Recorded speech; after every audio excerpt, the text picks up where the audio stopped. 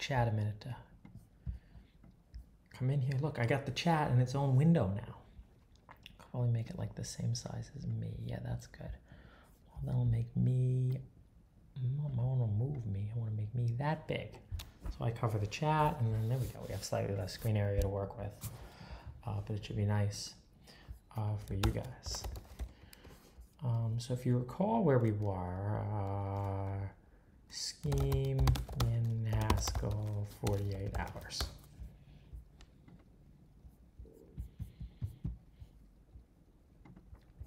So we're going to need to write the section on mutable state, and that's what we're going to do today.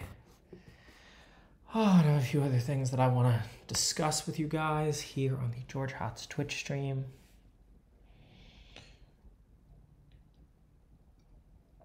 I'm out of tea, so there's no tea, so it's only water tonight. We'll wait for some people to come in to the chat. And I have a date at 8 o'clock. So we're just gonna have to, text at like 7:15 and be like, we still good for 8. Where are you? Hello?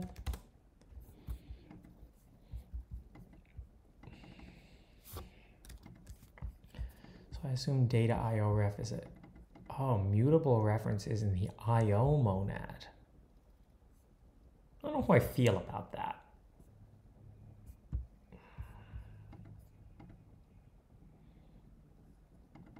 Why does it have to be in the IO monad? Hello.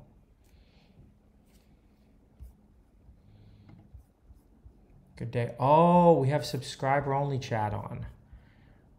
We can turn that off for now, I think, yeah. Also, okay, so we have a few things to discuss before the stream starts. I applied to be a Twitch partner. So we'll see if they accept me or not. If they accept me, then I'll be a Twitch partner. And just like the way, I want to show you guys my Instagram. After I got 10,000 followers, I promised on my LinkedIn that I would make higher quality content for you guys. And you can see really like around here, like moving up from like even these 3. Look at these last 6 pictures. They're very high quality. Cold water, welcome. First time joining the stream. I also want to give a shout out to Pokimane.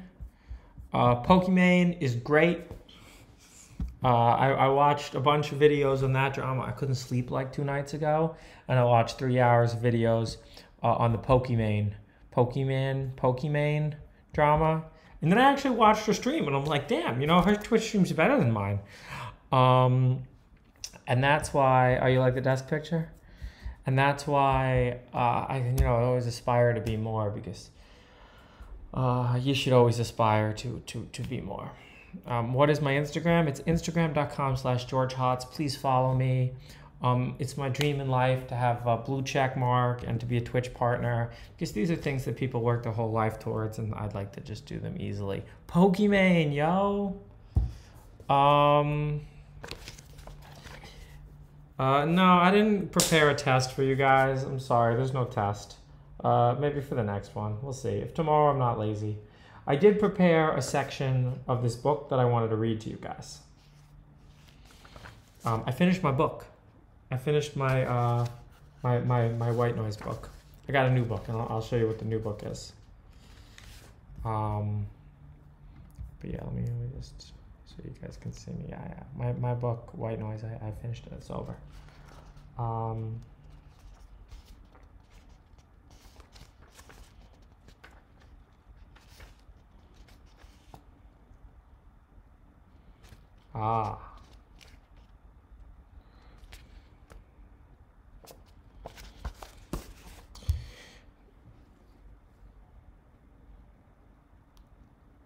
Do you believe life without death is somehow incomplete?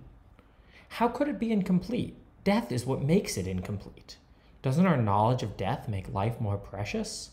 What good is a preciousness based on fear and anxiety? It's an anxious, quivering thing. True, the most deeply precious things are those that we feel secure about. A wife, a child. Does the specter of death make a child more precious? No. No, then there's no reason to believe life is more precious because it is fleeting. Here's a statement. A person has to be told he is going to die before he can begin to live life to the fullest. True or false? False. Once your death is established, it becomes impossible to live a satisfying life. Would you prefer to know the exact date and time of your death? Absolutely not. It's bad enough to fear the unknown. Faced with the unknown, we can pretend it isn't there. Exact dates would drive many to suicide, if only to beat the system. We crossed an old highway bridge, screened in, littered with sad and faded objects. We followed a footpath along a creek, approached the edge of the high school playing field. Women brought small children here to play in the long jump pits. How do I get around it? I said. You could put your faith in technology. It got you here. It can get you out. This is the whole point of technology. It creates an appetite for immortality on the one hand. It threatens universal extinction on the other. Technology is lust removed from nature. That's this morning's. I don't want to know the date of my death.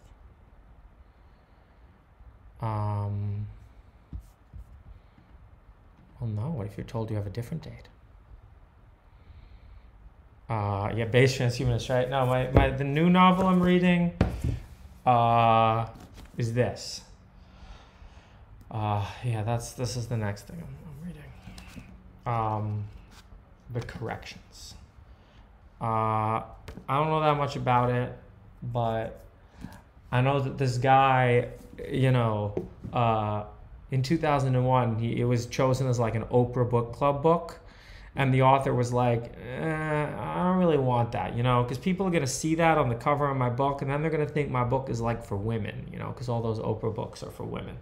And there was uproar and controversy. So I'm like, you know, it's actually probably a pretty good book. Dr. Disrespect is back on YouTube Live. No, you know, I think it was a really bad business move on Twitch's part, the way they handled that whole situation. I don't think it's very smart to you can rule with you can rule using fear, right?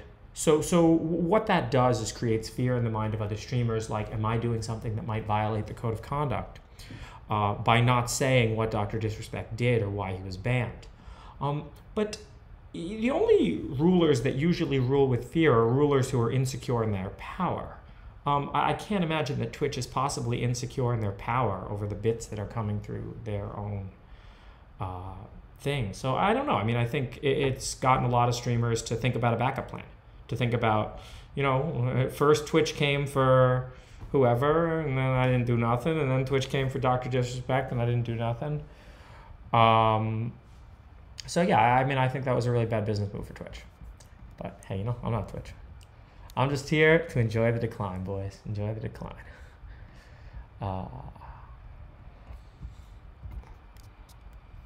Enjoy the decline. That's a coded incel thing. You can't say that, man. You can't say that on Twitch. This is a family-friendly streaming channel. All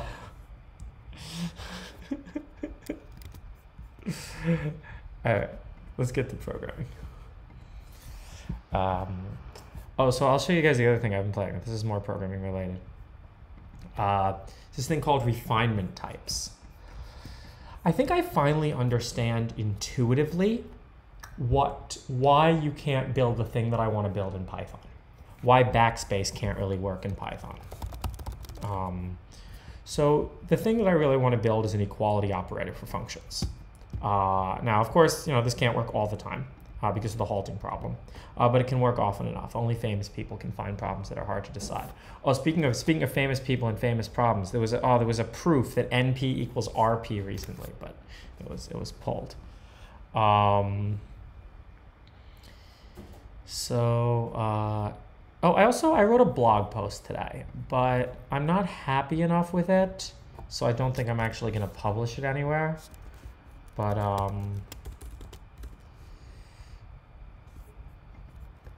I'll go through it with you guys because it's kind of fun.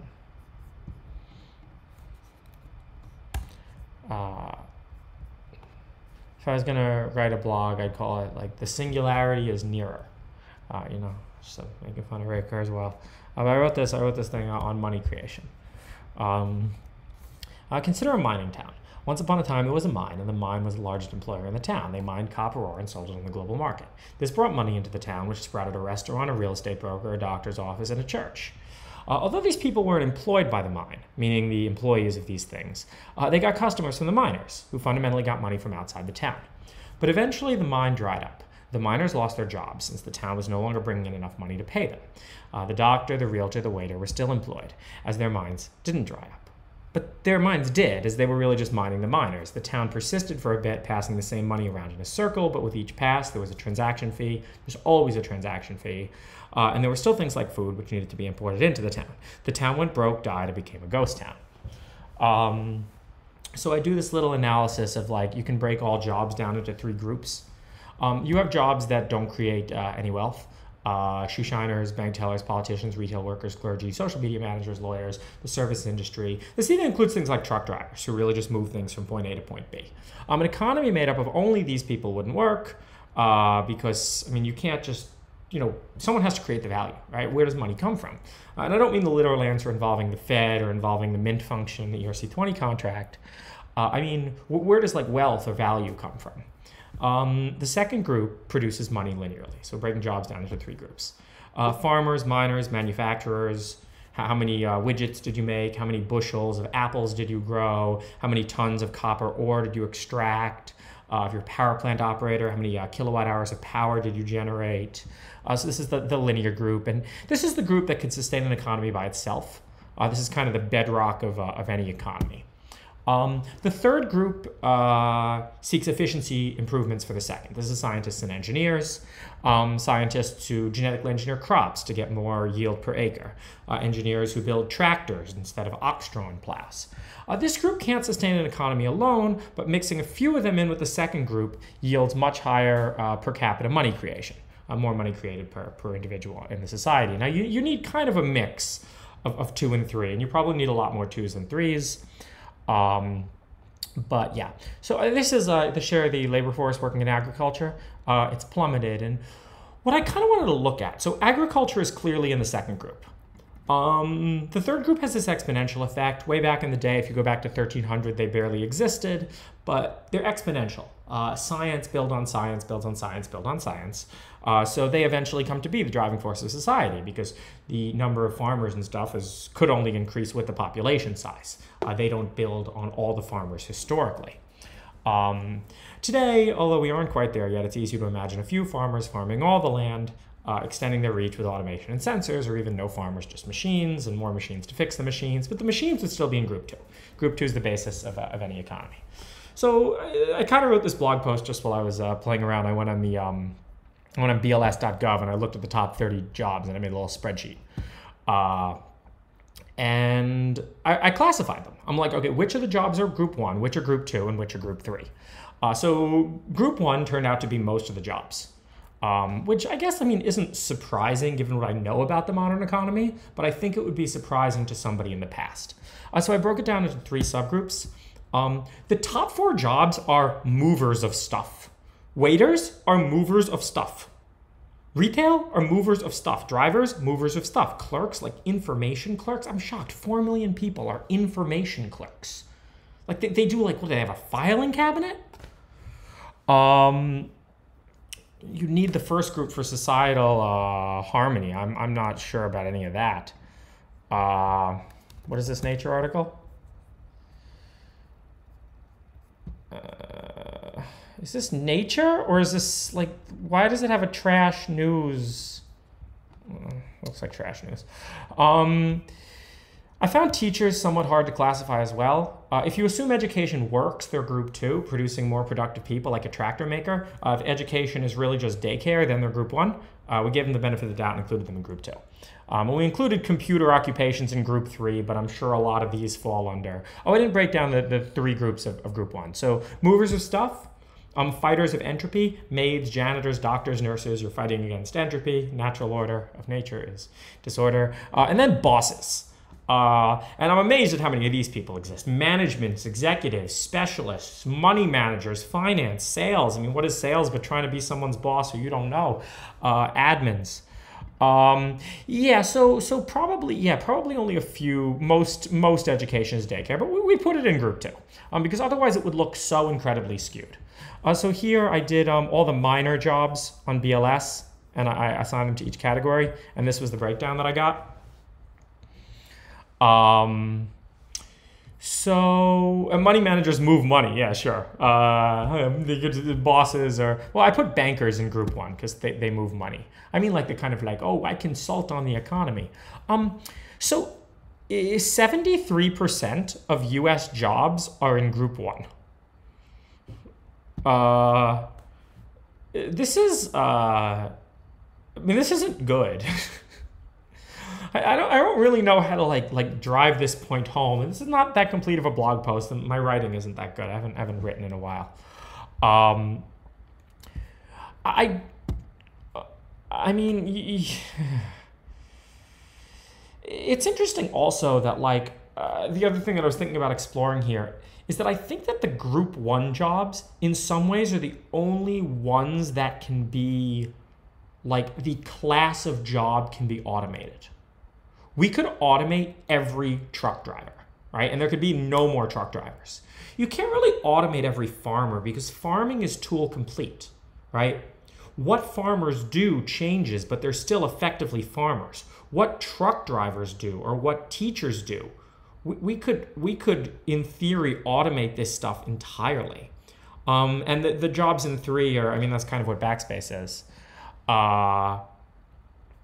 Yeah, and then I think, the movers of stuff, like I can respect the movers of stuff and I can respect the fighters of entropy. Here's a whole class of people that I just cannot respect. And this includes like politicians, all the bosses, management, executives, specialists, finance, like it's all bullshit. I originally called these the 1BS jobs, but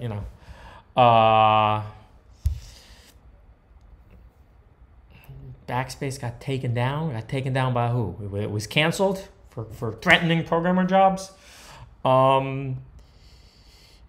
You can't assume services are inherently different from material goods. Yes, I can, because of this problem. Right? Like you can say, okay, we're going to export the services, but who are you exporting the services to? Right? We don't need any of these services. Fundamentally, like food and food production is this gets into the philosophy of economics more than anything else, but yeah. So that's my blog post. Yeah. Maybe I'll make a Substack. Should I make a Substack and charge and only give it to subscribers?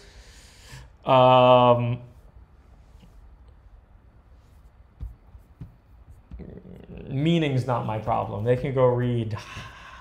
Who wrote Being in Time? Whoever wrote Being in Time. I hear that book gives you lots of meaning. Anybody who can finish it has meaning in their life. Heidegger, yeah, this guy. Anybody who can read that book has meaning in their life. But I don't know. I don't like the blog post enough to publish it yet. Maybe I'll work on it more, but I probably won't because I'm a lazy piece of shit. So yeah, there's that. But oh yeah, I kind of want to see this same analysis done for China. Is this breakdown for China? It's similar to Humans Need Not Apply. You guys know I really like that video. But yeah.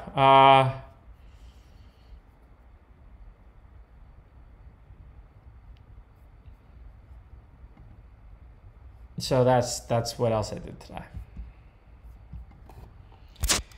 And it's unclear that the movers definitely add some kind of value. And I think there's I mean, you can even break movers down further into movers that are exploiting, movers that are up against the Pareto optimality of arbitrage and movers that aren't.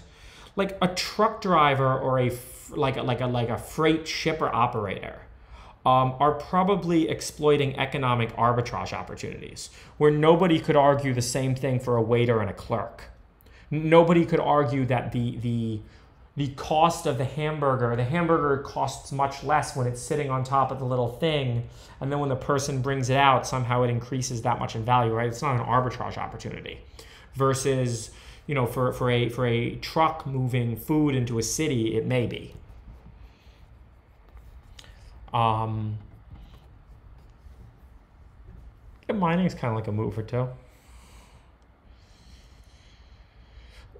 Does group 3 try to make group 1 more efficient? I mean, the problem is I don't really know how you measure the productivity of group 1. I don't know. Again, it's all very tentative. But you can very clearly see how to measure the productivity of the second group, right? How many tons of ore per person can a miner extract? And that's skyrocketed during the Industrial Revolution. How many acres can a single farmer cultivate? How many tons of corn can we get from a single acre? So yeah, I mean, maintenance, I grouped all of construction in group 2, which probably includes some maintenance as well, but maintenance somewhat falls under this fighters of entropy. What do I think the optimal ratio is? I don't know. I mean, optimal to what? It probably already kind of is optimal, but I mean, it is optimal under some, I don't know, unless there's some big distortion going on in the economy. But Group 1 jobs have been growing at the expense of Group 2. Group 1 jobs do not contribute to money creation as a whole, and it's concerning to consider what will happen if this trend continues. We cannot have a worldwide economy of Group 1 jobs, as just like the town, the whole world would end up going broke.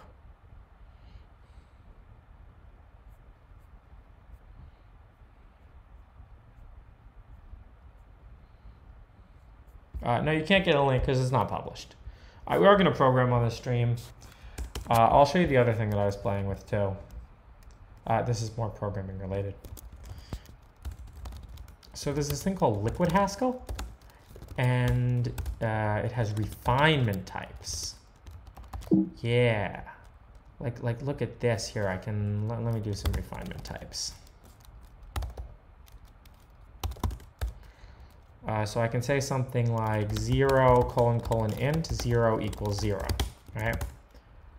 And then I do liquid refine.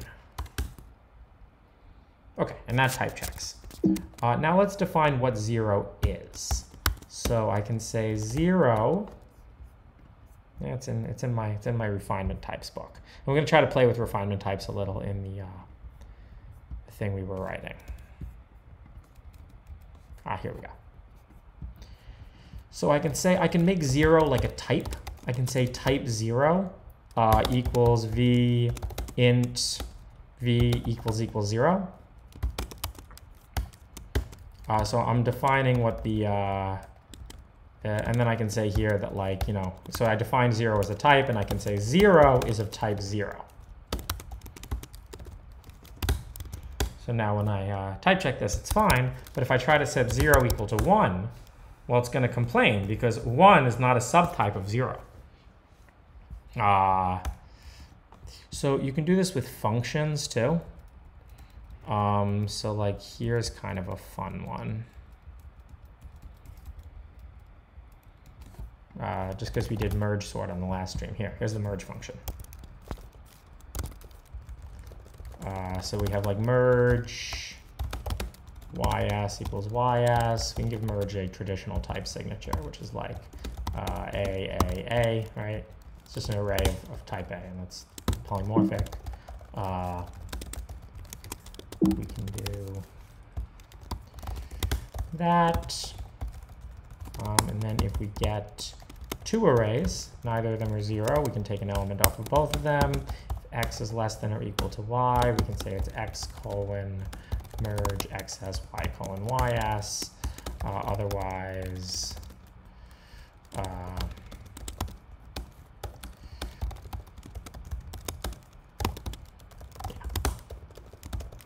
so yeah, that's all beautiful. But what happens if I try to type check that? It's complaining about that because I didn't give it an ord type. So I have to talk about how A is ordered. But this is still within the realm of traditional Haskell. Okay. Now it's complaining about some kind of type mismatch. So let's try to give it a liquid type signature and see what happens.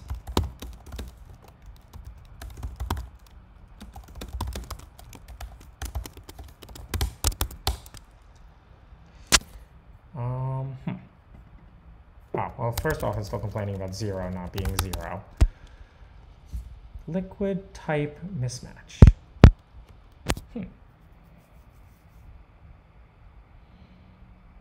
It's not a subtype of the required type. I'm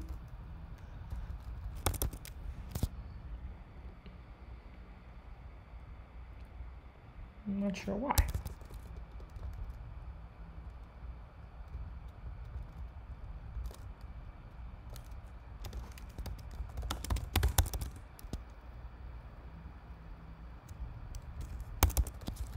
Well, I might have to tell it that I have to order this. Like that. Yeah, there we go.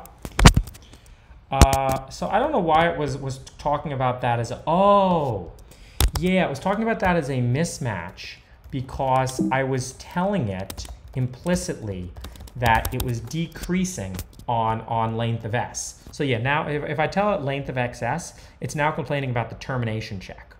Because xs isn't getting any smaller here because I've put here. So liquid Haskell is actually checking that this function terminates. And it's like talk like that. So if I do that, it works. Yeah. And you can define like all sorts of types like this too. You can define like an ordered list type.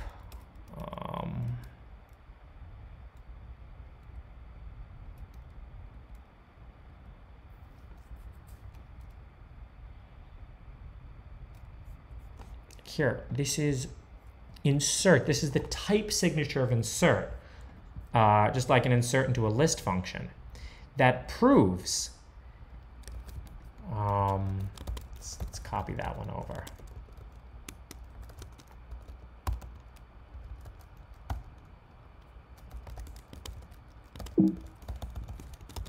That proves that insert is actually doing, we didn't do this, but it proves that insert is actually doing what insert claims to do. Wait, this is an insertion sort. That's not even what I was thinking. I thought it was just like insert, like a normal insert. I don't know what list on one is. A list whose contents are exactly X and the contents of Y. List S is a list with elements S. Like you can, in the type signature, you can talk about what the output of the function is. For example, say you have an append function to an array. You can assert, we can actually try to do that if you guys are interested in this. Don't let me know. We'll talk about what it is and then let me know if you're interested. We can write a append function to a list, and then we can prove the property that the input list is equal to the length of the output list minus 1. So you can check that your insert actually works right. I think they have also something in here called like ord list, which is a type. I think I bookmarked that. Let's see, it's in this other refinement types book. Ord list. No, maybe not. But I was playing with the stuff and it was kind of cool.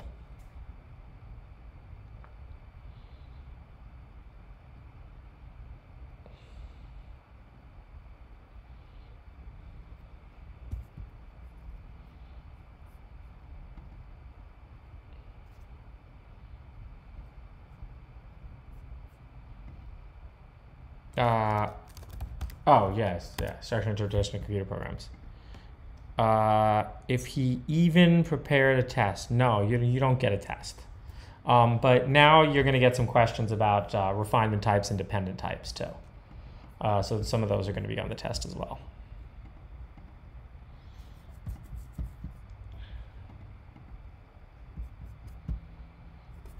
Here's 0 as a refinement type. Here's natural numbers as a refinement type. Kind of, it's here. So this is a good simple example. So this is going to pass.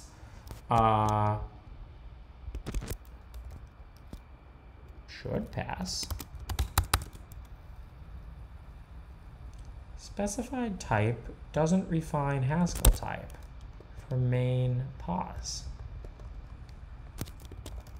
You have to say that pause has type int. Yeah, okay, cool. But this is actually the wrong type. This doesn't include, normally when you have the positive integers, it's only 0 has to be strictly less than. So now it's going to fail. Now it's failing this check. So if we remove 0, the check goes back to passing.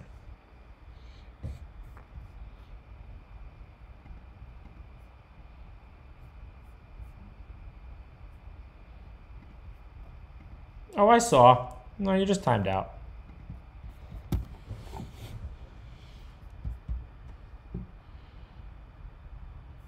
Debo MC, you're timed out again. Congratulations.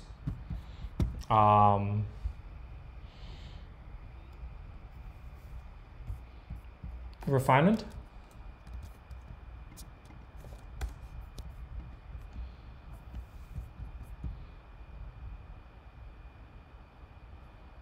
Please stay on topic. I'm just going to quickly time out everybody who says anything off topic. Like GPT-3, that's totally off topic to what we're discussing. You're timed out.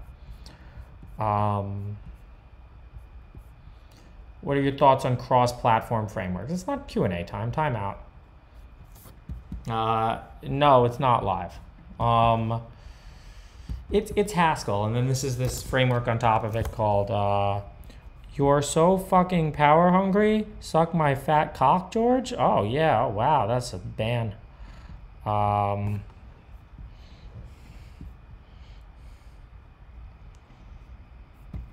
It's just timeouts for those people. Yeah, please stay focused.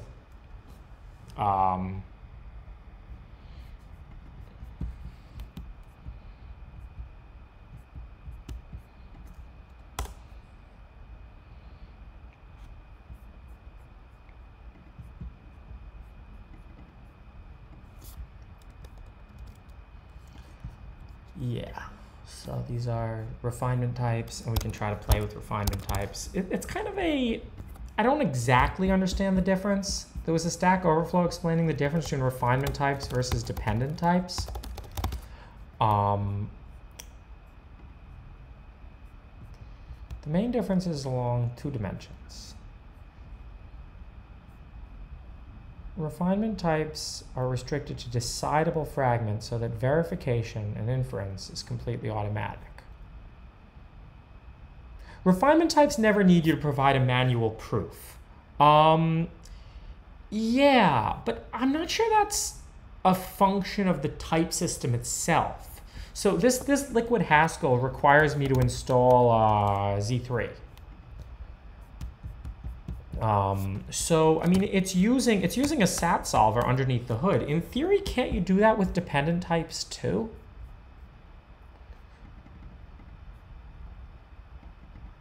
One cannot use arbitrary functions as specifications. Yeah, so this seemed like a thing as well. Like I guess my specifications have to be easily translatable to the SMT language.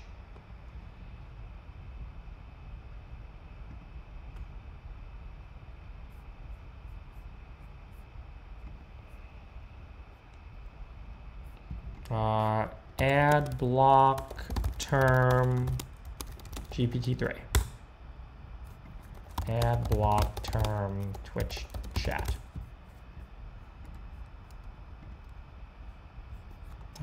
I should learn how to do this stuff.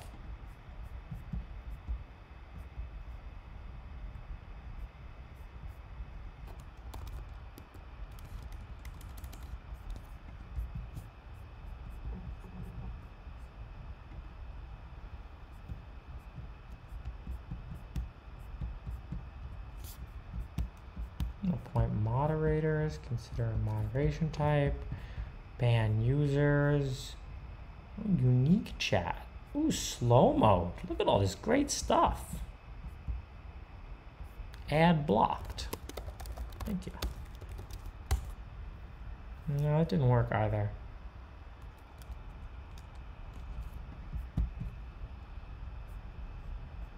Well, it should be a mod in my own thing.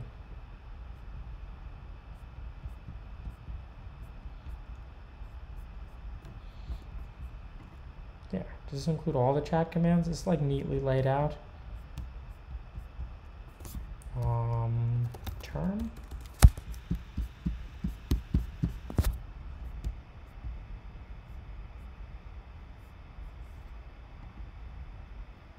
Are we at least allowed to talk to others in chat? You want to socialize? No, timeout.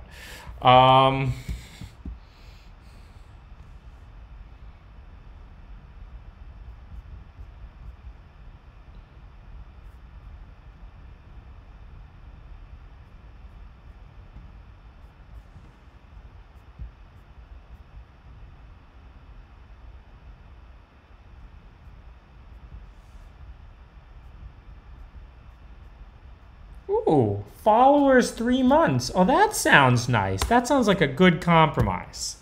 Cool.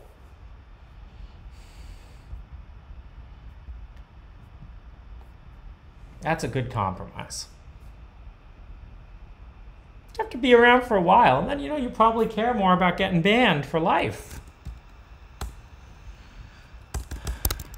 Yeah, we got to get better about moderation. We're going to have a nice... if you're a subscriber, it's fine too. Yeah, this is thinking about backspace stuff, yeah. Blacklist, ban words, Twitch. Oh, I have to like go in. That's too much effort. Only if I could do it with, yeah. That's too much effort. Take some time off stream and get Nightbot. Oh, I looked at this once and I thought their website was lame. Yeah, you get social credit score in chat. Okay. So this was my Lisp stuff from last time. We're going to add in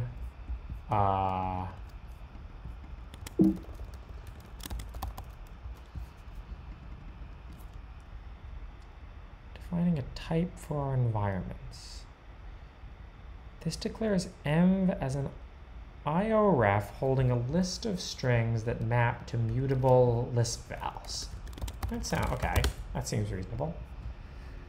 Since IO refs can only be used within the IO monad. Oh, I learned about monads. Oh, that's the other thing that I did. Category theory for programmers. Yeah, I went through the first chapter of this book. And then I also read the chapters about monads. This book's really good. Like, I still think mostly category theory is, you know, like meaningless. But to be fair, I still don't know what the united lemma is. And there's this like one lemma in category theory. And they're like, after you've studied category theory and meditated on it for many years, you can finally understand the oneida lemma. What's a monad? It's just like a monoid product of, it's a free monoid on the singleton set of endo functions or something. Oh, there's video lectures too. Oh, that's cool. But yeah, I've been really enjoying this book. Really cool.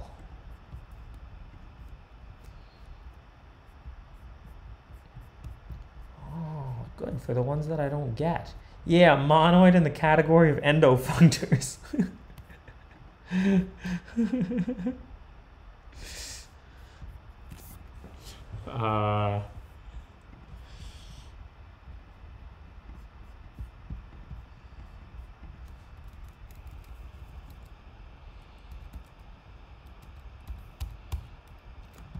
Yeah, so I did that too. But so now I kind of know what monads are, but only kind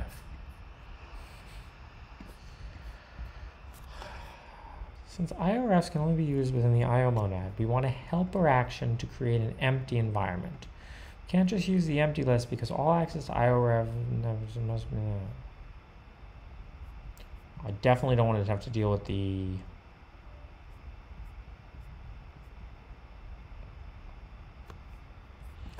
Yeah, okay. So we're going to extend eval, which we call here to just use env. This seems easy enough. Should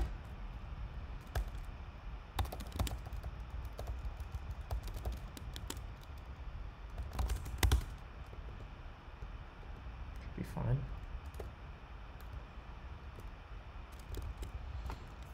And then, yeah, we want eval over here to take in an env. For these, the env don't matter. I'm just saying the env doesn't matter for any of those because I don't think any of them it does. But we're going to need to get an env inside the REPL. Yeah, until quit. Run one? I don't have a run one. Read prompt, eval, and quit here. Until. Do I want to modify my until?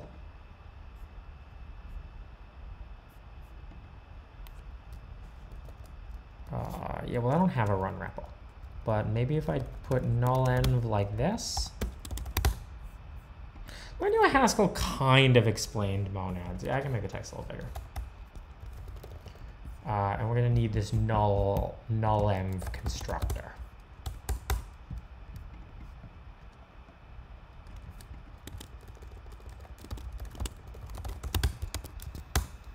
Nope, that's not what I wanted.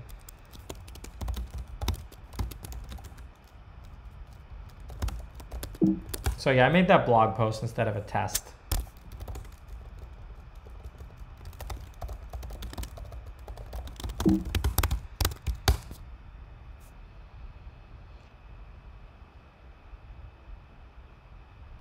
Yes, I think I'm going to have to modify until. Can I do that?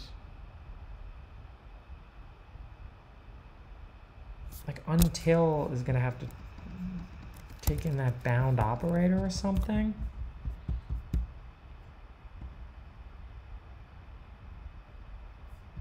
Don't ask about the tmux shit.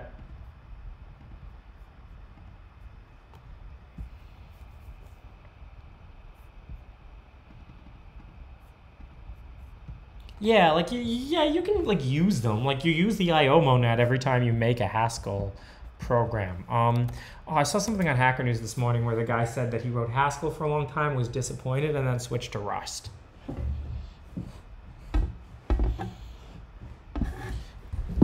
Okay, so we're gonna have to figure out why I can't shove the null env in like that. Oh, well, we're gonna need env here.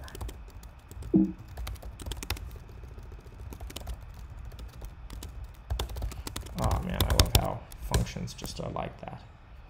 Okay, couldn't match n by o. Oh man. So we're gonna have to listen to a song. I'll try to get a live version so we don't have to block it. But yeah, I've been listening to this song. No, there's one where they're like old. Yeah, it's this, man.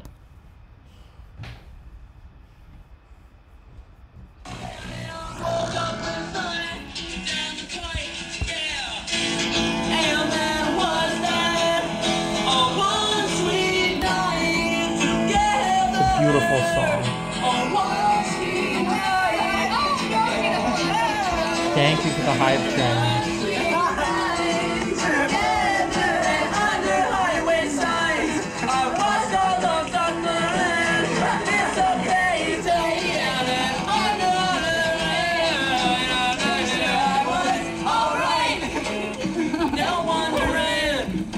Is it me or is it me that can't see to bloody end? So I fucked it up, I watched you go, I saw my hand start dialing the phone. No, I'm left to do. Remember the song. What's in the strike of 59? Dreamed of wrecking my underwear. Oh, can I touch your cheek somewhere? Under the middle rain nights with my socks stuck in the mud. Yeah, please come die and burn with me. Oh, what? That's a guy going to die. Oh, one sweet night together. Oh, one sweet night. One sweet night. All right, now we have an end, so we should be able to like set variables and stuff.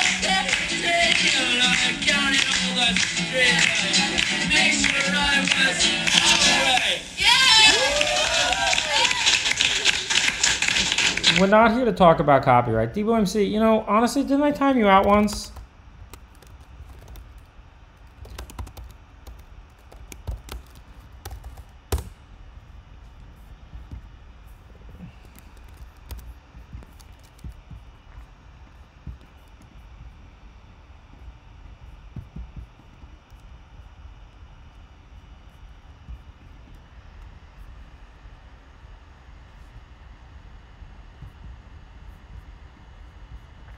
Yeah, the general theme of the chat should be functional programming.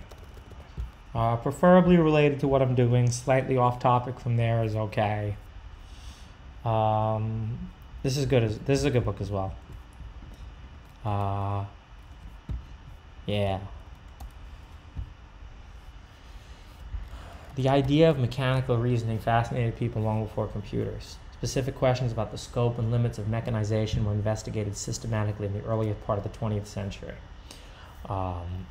It's a sad, terrible tragedy, you know, you can't, I mean, I don't know. That's one way to look at it. One way to look at it is the halting problem can never be solved. Another way to look at it is like the halting problem can never be solved. We can never go faster than the speed of light. With both of those things, like, it probably also seems like we're going to find cute little shortcuts around them, so it doesn't really matter.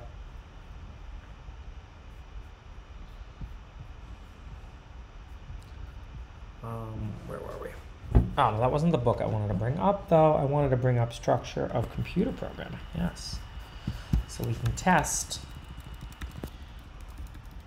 Let's go to the examples here and see which ones we can run now. Yeah.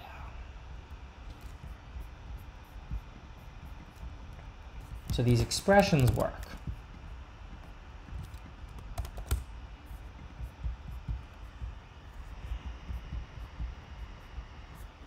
Oh, we have to make define work. Yeah, define size 2. So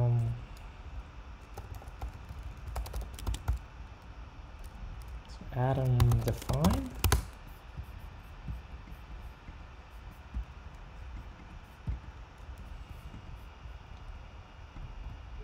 Atom var form. What do I mean by form? Equals eval m form bind to define var m var. All right, that's cute, but we got to also define var. Yeah, we didn't write any of this throws error stuff, so we'll put that up here by the environment.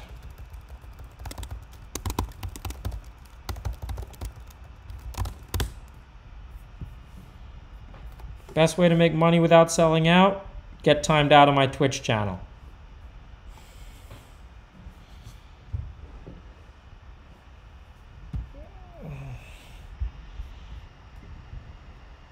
Did you enjoy Ender's Game? Time out. Topic. Stay on topic, boys. Best place to learn Vim. You guys are lucky you're subscribers and you just get timed out, you know?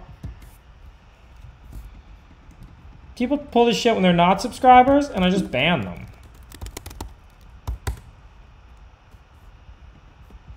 Can I time you out? You know what, Rooks? You're going to get timed out for a week because you asked. I don't know if that's how many seconds are in a week, but it seemed like a lot of seconds. Oh, now this looks complicated. Oh, well, first is bound. Oh man, this all looks really tricky. Is bound env var read io ref env. I don't like when they write it in this style. I'm confused by this.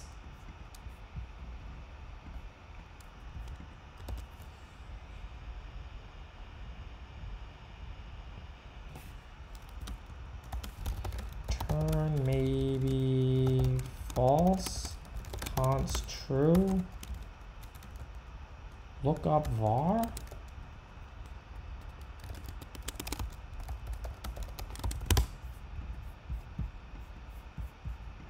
Getting timed out for a year would make my day. You're just banned.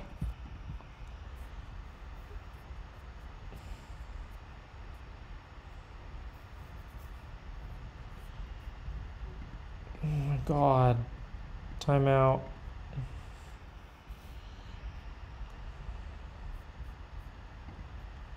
Timeout.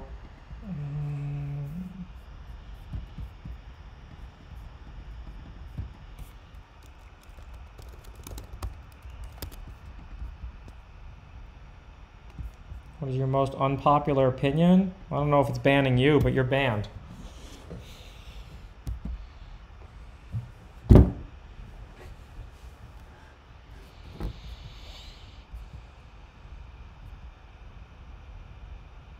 No.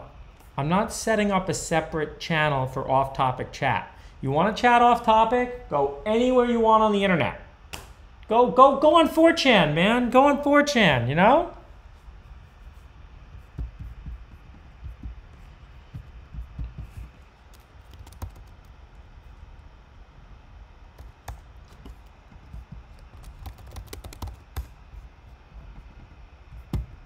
I feel like if we just did this, is this okay? Let's talk about this. Is this a procedure that would work? What if everybody who made off-topic comments just got banned? Like, I don't have that. Like if look, if I was one of those streamers who had like 10,000 viewers, this wouldn't work. But with like 1,000 viewers, okay, probably only like 200 talk in chat. We ban half of them. It's better.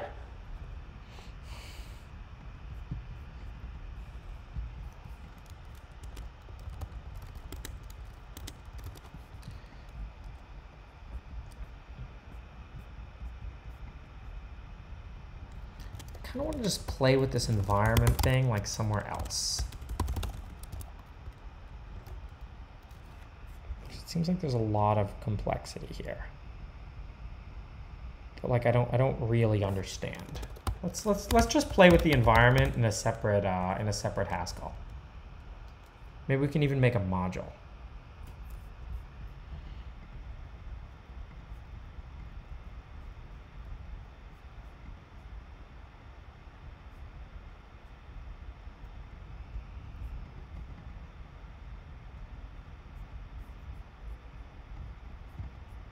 I wouldn't ban good viewers. I'd ban viewers who talk about off-topic shit. Are they good viewers? I don't think so. I think they're bad viewers. If you don't have anything on topic to say, don't say it. All right, let's just write a little. Because I want to understand these environments. Is this really the best way to write this?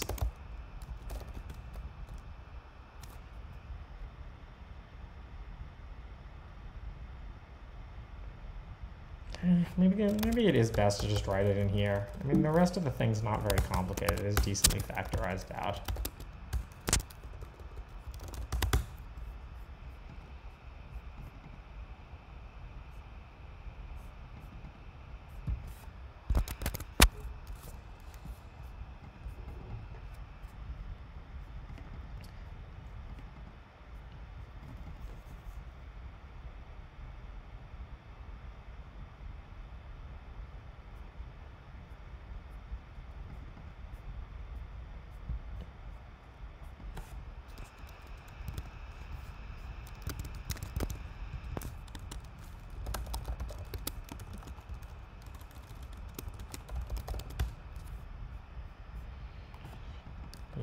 you didn't write define var. This is so complicated.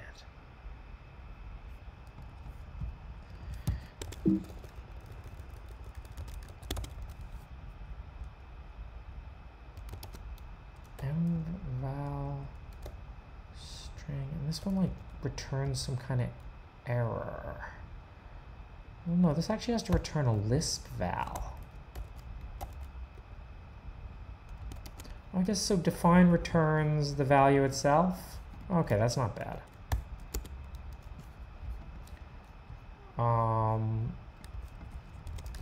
Okay, so already defined.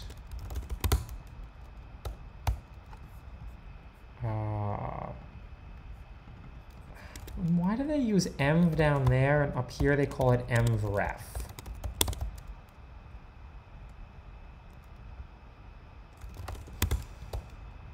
I don't know.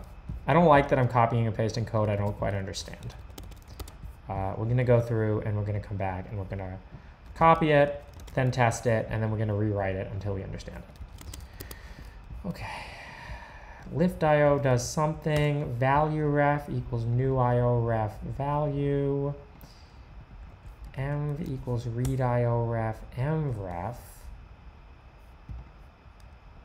Write IO ref return value.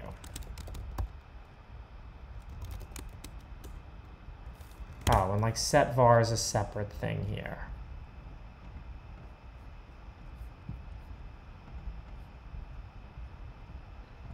It's already defined.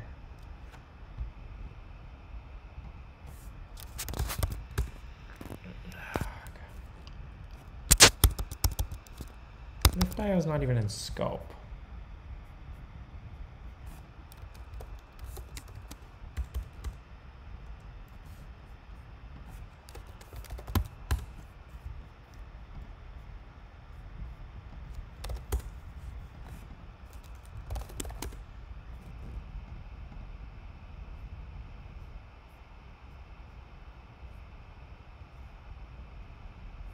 To import something for this, don't I?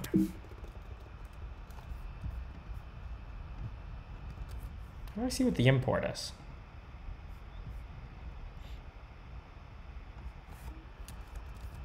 Is it this? Okay, cool.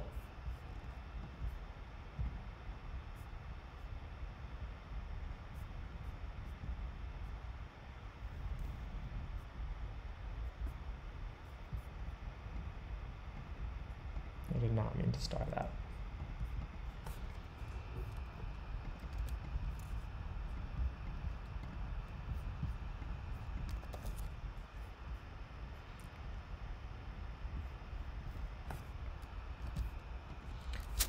Okay, we'll have get var and set var.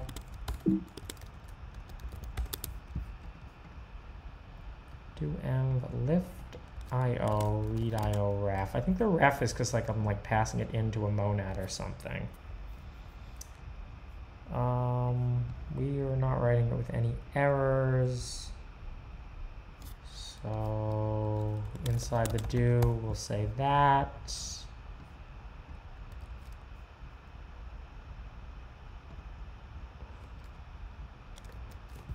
Follow this. Return value.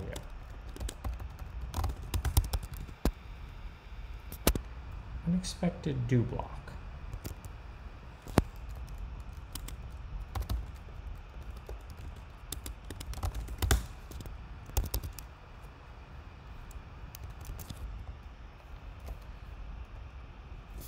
I don't think that's right. Okay. Lift IO dot set var needs to return an IO Lisp val as it's mutating the environment.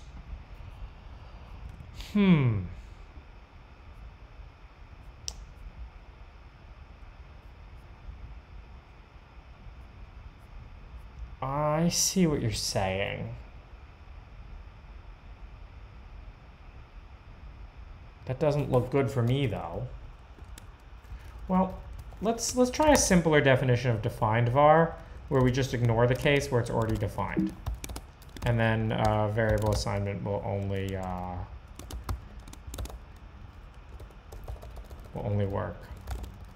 So let's just get rid of this. Like that. We should be able to make defined var work.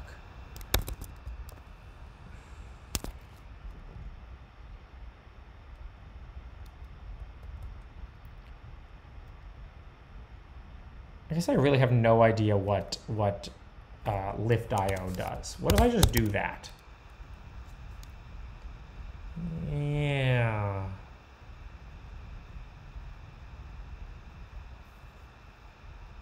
Could not match.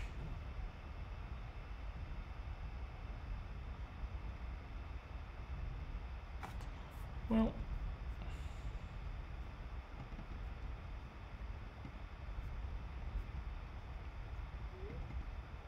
So here's kind of a question. Oh. Definitely that. But you're right, I think the last one might be IO. It has to return an IO Lisp val.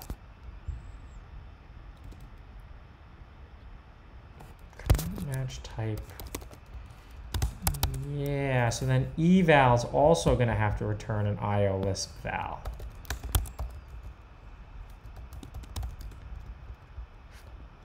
Which I guess is okay.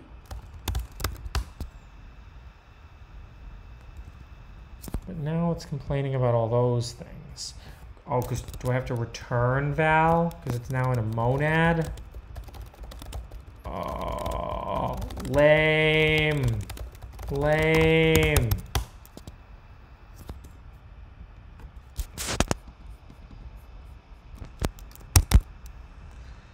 Lift.io allows regular functions to act on IO values. So you're saying if I lift IO, I don't need that?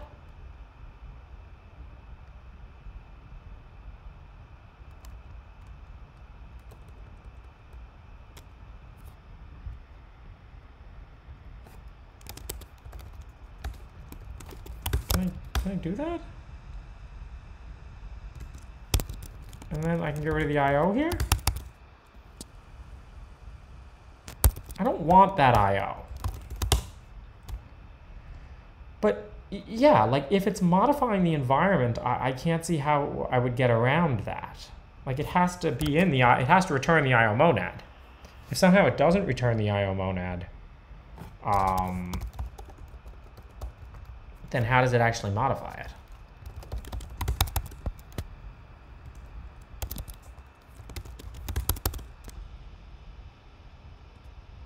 Yeah, I just don't say perform IO. No, we're writing good code here. Good code. Oh.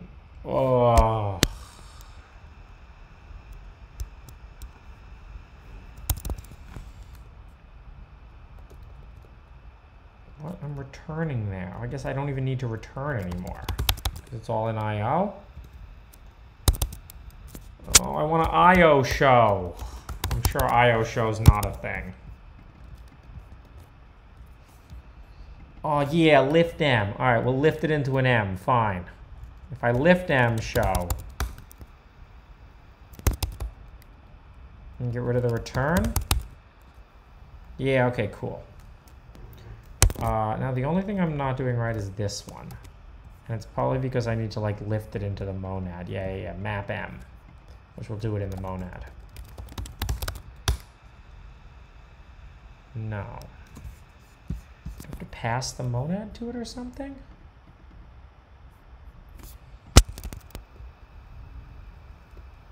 Oh, maybe I just don't need to return anymore?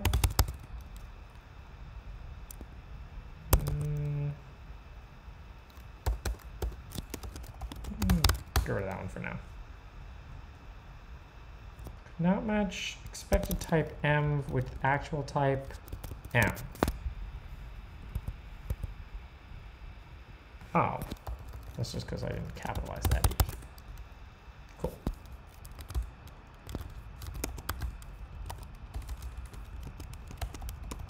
broke that, unfortunately. Yeah, we have to fix this one here.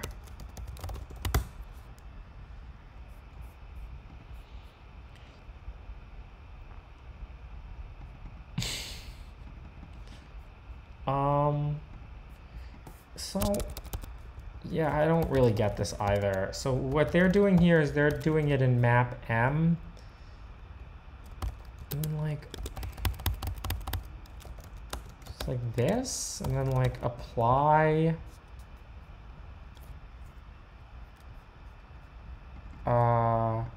function to X.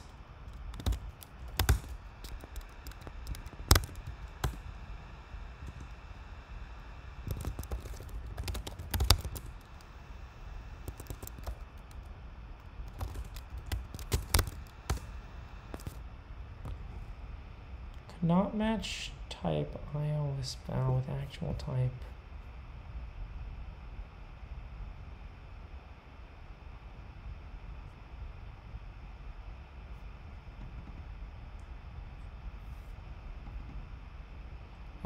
Reminder for the new people, please keep chat on topic.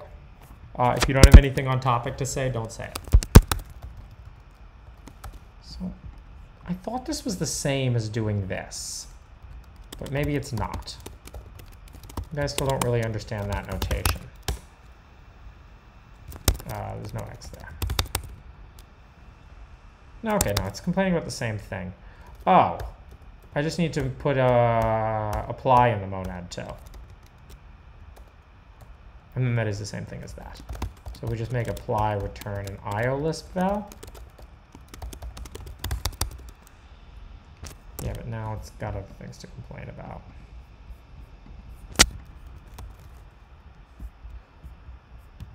They don't look like they change apply.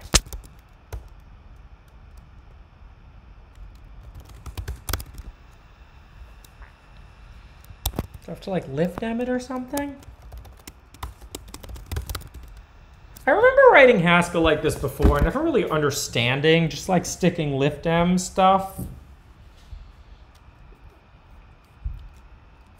Is it return? Oh, sweet. Lambda man. Nice job.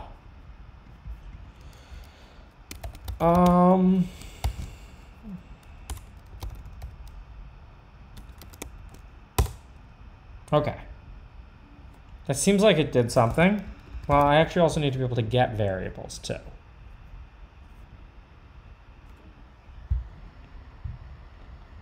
Yeah.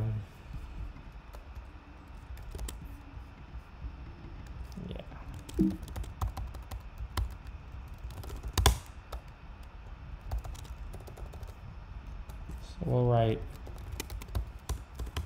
Okay.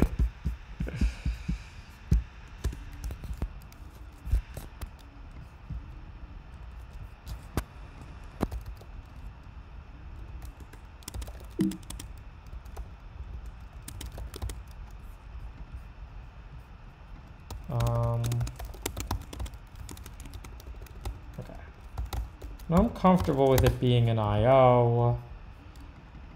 So do env lift IO, read IO ref. Let's look up.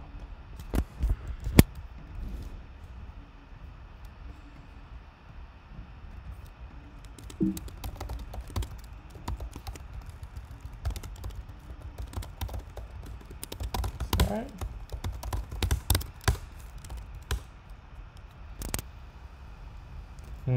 Okay, I have to break it out of the maybe.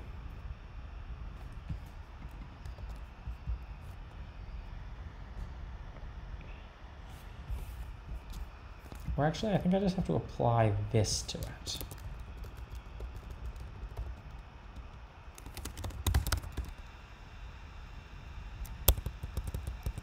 Yeah, okay. I'm gonna have to break it out of the maybe. Without throw error, because we don't believe in errors.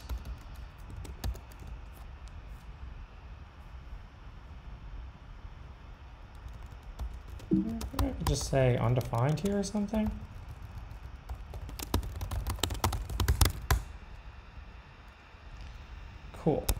pattern match is redundant. What did I do? Oh, here, this. How is that different?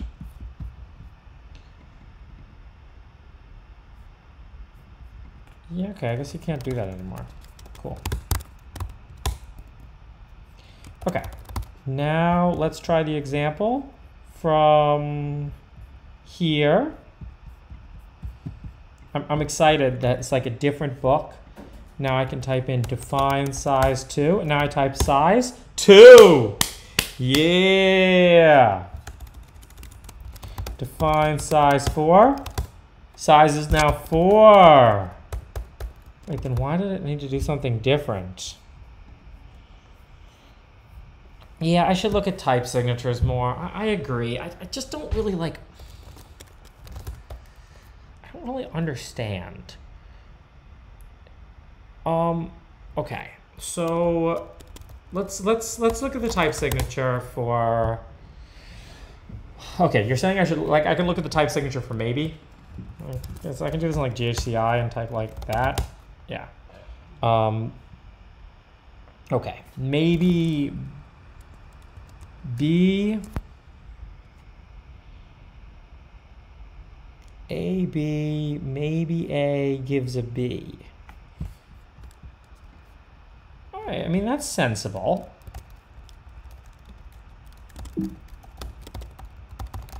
So this is of type B. Undefined is all the types. Actually, I can ask, what's the type of undefined? Type of undefined. Oh, it's undefined. Oh, that's cool. Yeah, GHC is the compiler. GHCI is like, you can get like an interactive prompt to play with. I mean, this is not a difficult stream to follow. I'm not a very good Haskell programmer. You're really not watching me do anything fancy here. You're watching me follow like a noob tutorial. Sometime when I do like fancier stuff or thinking stuff, I don't expect anybody to follow along. But the reason I'm enforcing on topic stuff is you guys can do this. It's not that hard.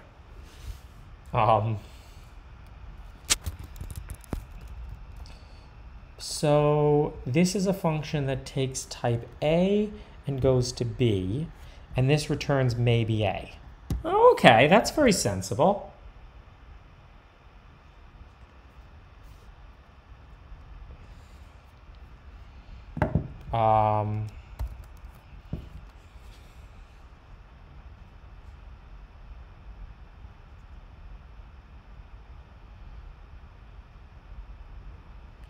Let me just text this girl and say, are we good for 8? We good for 8? Question mark. You don't really need the lift IO in there.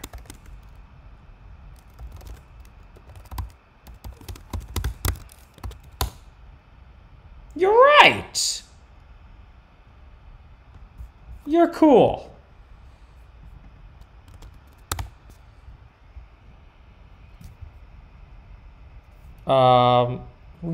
I'm picking it up. Do I not need this lift IO? I hate the lift IOs. I think lift IO is stupid. Oh, sweet. None of the lift IOs you really need. Lift IO is only if you're in a monad stack.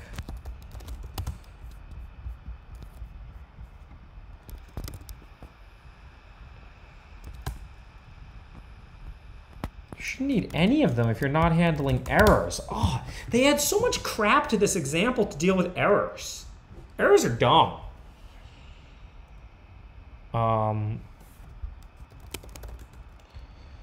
Okay, we now have get var and define var, and I'm not sure why we need set var and why it's any different.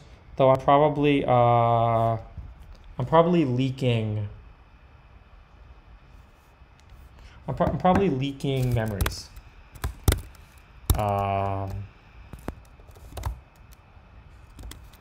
Look at the type of fmap. I don't really know what a functor is. It's in the category theory book, so we should just look. Let's look. You're right. I gotta be better with types.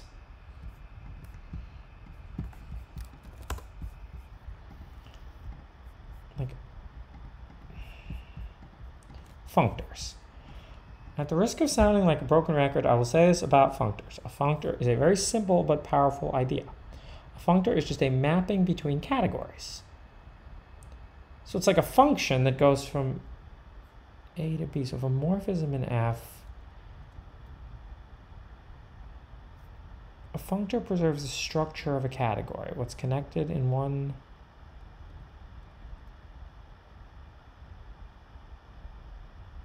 the maybe functor.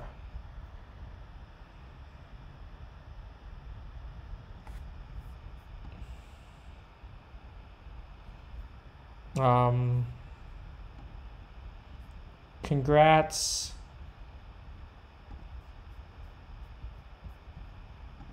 For telling me about Lyft.io. You're a moderator now.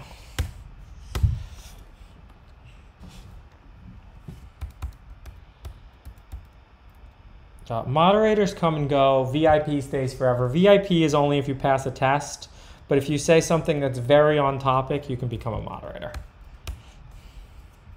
You don't have to use your moderation powers. You can just sit there with the little sword next to your name and be happy.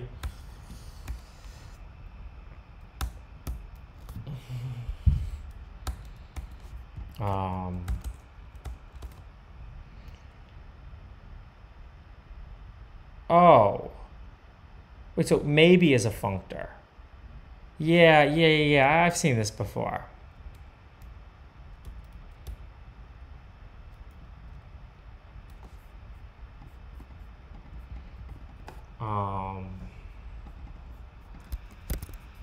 Cool.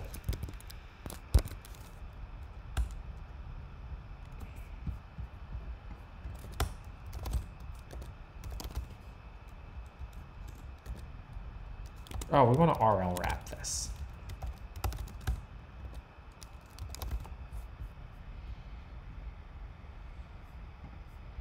Map is basically the same as fmap, but for lists.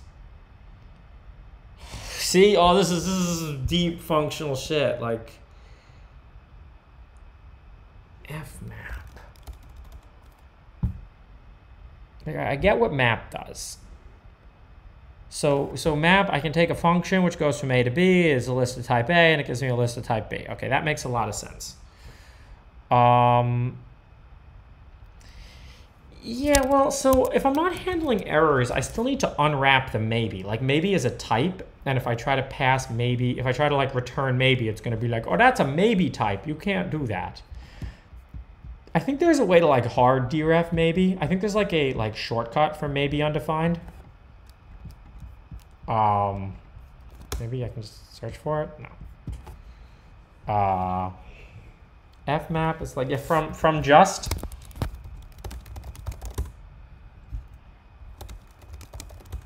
I have to import something for from just probably. Okay, let's go back to here. And we're eventually going to run into why I needed set var and define var to be different. But we haven't run into it yet, and we only do things when we actually need to. So let's go back to our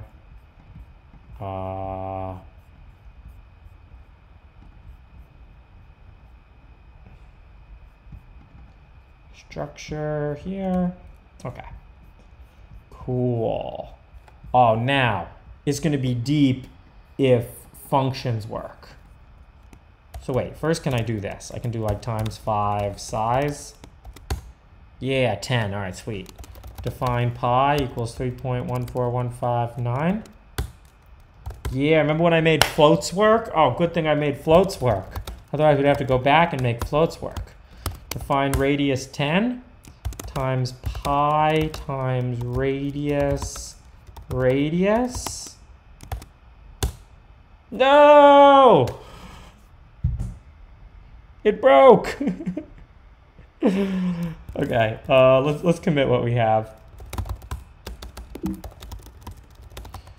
I'm gonna git ignore liquid. I was trying to get it to liquid type check, but we'll get to that later. We have env.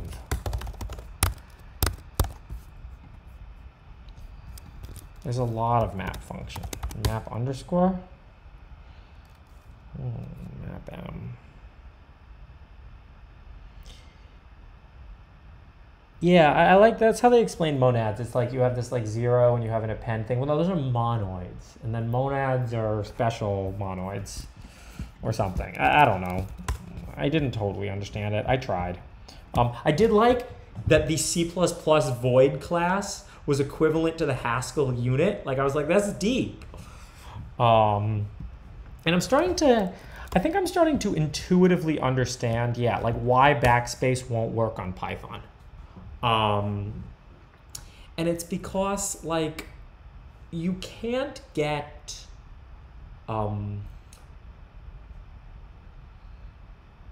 you can't get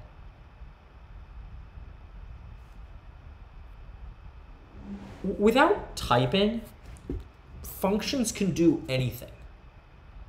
And it's really hard to say that a function won't do something if you don't have a type.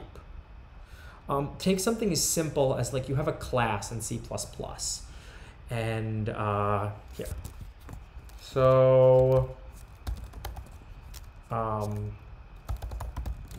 like you have like a class in C++, right?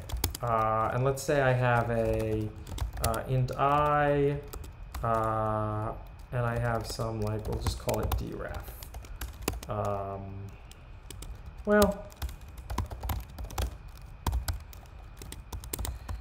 And dref returns a sub I, right?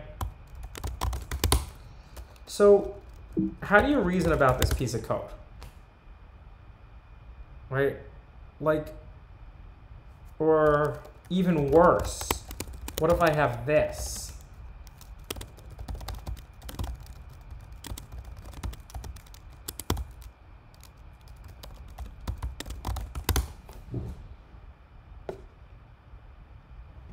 Or you know, yeah, we'll just set I here, right?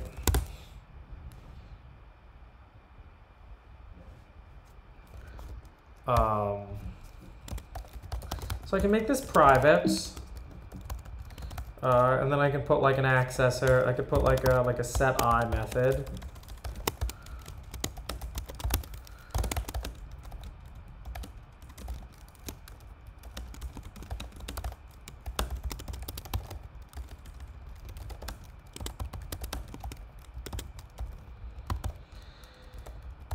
That's like it's so hard to reason about. I'll call that get and set. Like, prove to me that this function will never do anything weird. Well, in order to do that, you have to look at this set I function, and you can analyze all the possible setters of I. And I guess I is private, so this is strongly typed, right? If I was up here, all bets are off.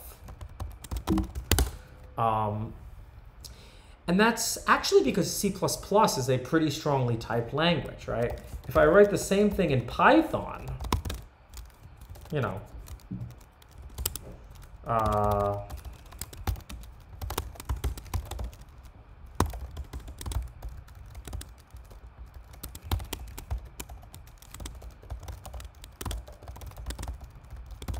oh, actually, who knows my C++ code isn't defined? Who knows what's wrong with my C++ code? What did I do wrong?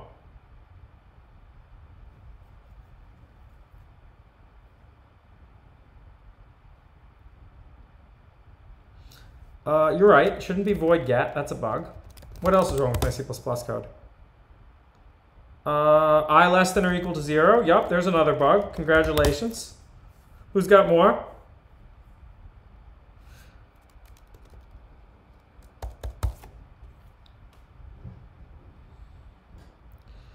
You don't actually need a public. I could do a public. We're only looking at one class, so there's no main. There's another bug. I is uninitialized, exactly. So, I mean, this fixes it, but with I uninitialized, if I is uninitialized, you can get, I mean, this is an exploit, right? I could instantiate a class C. If I could figure out how to instantiate a class C and get it to land on memory that's already been initialized, this is an arbitrary byte set anywhere in the program. You're right, I checked the wrong eye. Wow, this code has so many bugs. You know, you write something tiny and you're like, holy shit, it's wrong. It's wrong all over the place.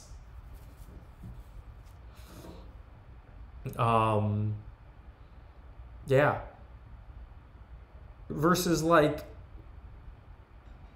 this is supposed to be a simple class that just wraps this. All right, well, let's write a constructor for it. All right, and then this becomes even more.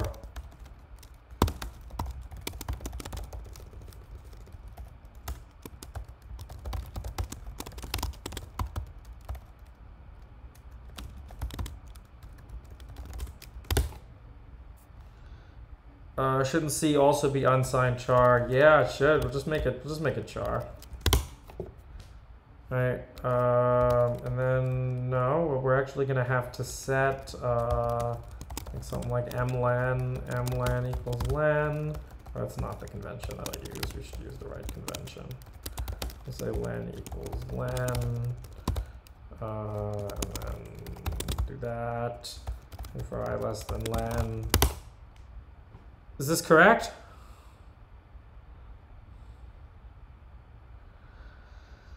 How is it possible that bad code gets past the compiler? Well, I don't see if it compiles.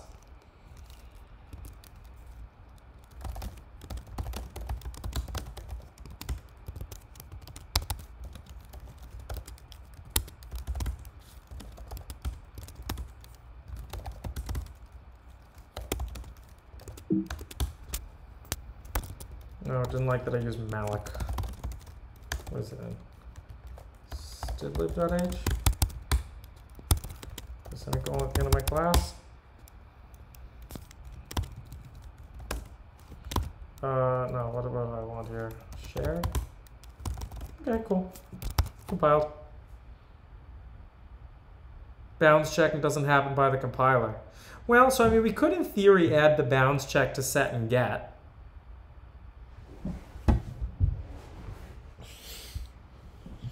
Yeah. But then, like, if these things were not private, all bets are completely off. For example, there's no such thing as private. I was thinking about trying to build backspace on analyzing size read alpha O2 or something.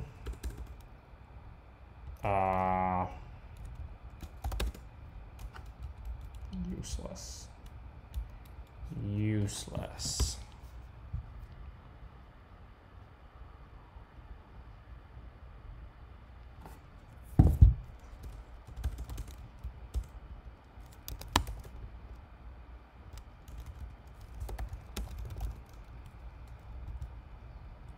Oh, the text section, not the data section. Print all text section. TV? One of these days I'll learn how to use OTool. Print all text sections. In malloc size of, well, yeah, I mean, theoretically, sure. I do know that char is 1 byte, so that's not a real,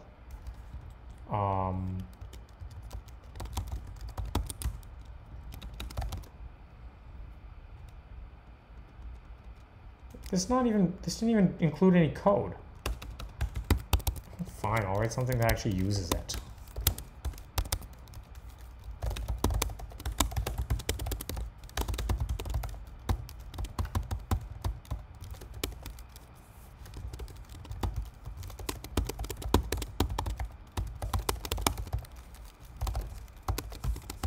Oh, don't printf. Oh, gotta include that shit for printf.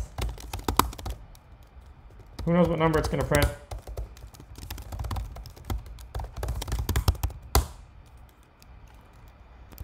Oh, of course, I have to construct it with a length.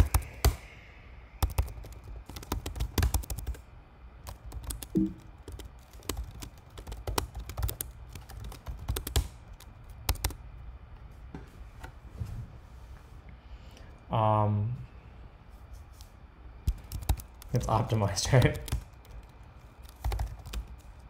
Now we can OTool it. There we go.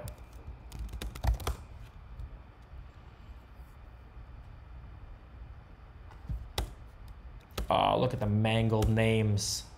Let's compile this with OS. We can actually make readable code. Oh my god.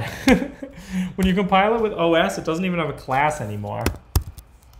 Let's separate this into main.cc. And then shouldn't be able to optimize around that, right? Okay, maybe you can. Unknown type name C.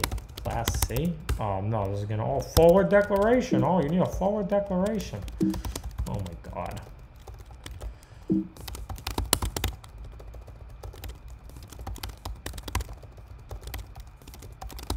Is this good enough, or do I have to also include the private members? Set I as a private member of C. Oh, maybe I do need a public. Whoever said public, maybe you do need a public. You were right. Shows how much C++ I know.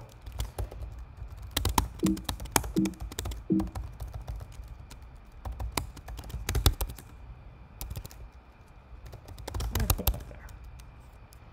Oh.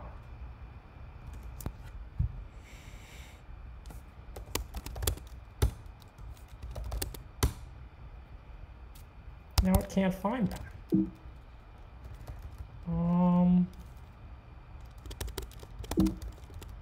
Fine. Wow. You really like me to write real code. Fine, I'll write real code.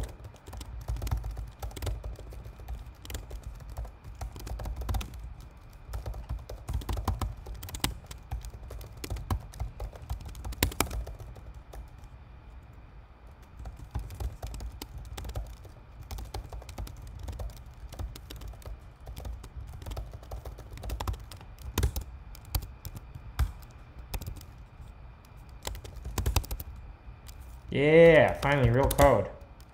Okay, now let's compile that with OS. And it shouldn't be able to compile across files, right? Yeah, cool.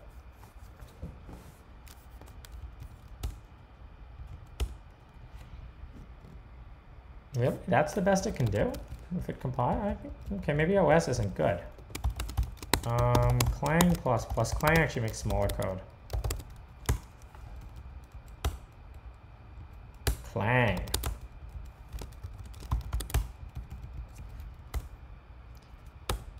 Okay, well that was a lie about Clang making smaller code. This is bigger code. Stupid Clang. Maybe it's because I did O2 instead of OS. Oh yeah, O2, wow, it like aligns it or something. They both do it, wow.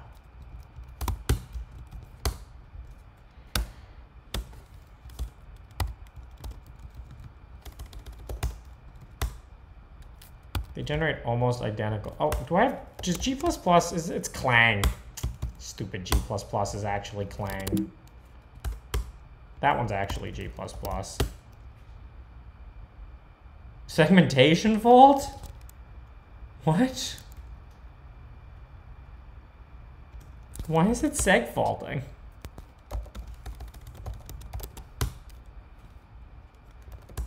Not GDB? Oh, this is stupid LLDB. Oh my god.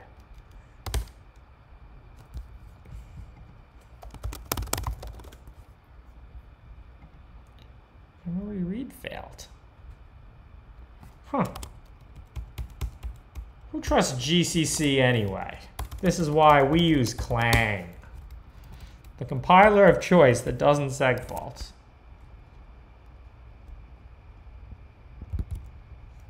Oh, Compiler Explorer. Yeah, I saw that. I mean, we can play with Compiler Explorer. I mean, it's kind of what we wrote here. Well, it's not that different from...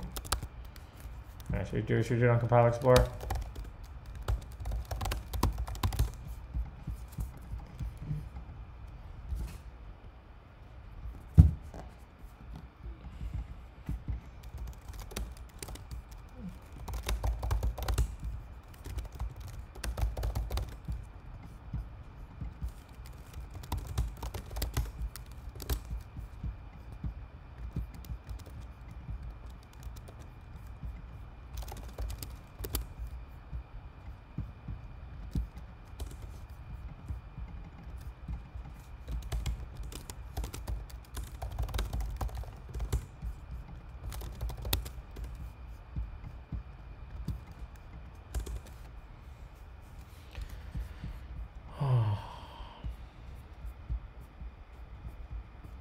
Well, they have everything in here.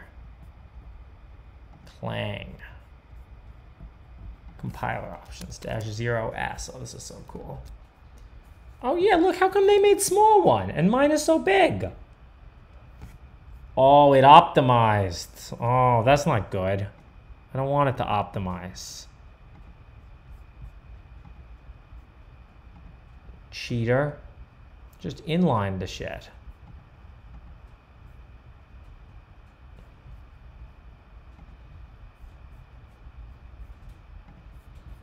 Add new.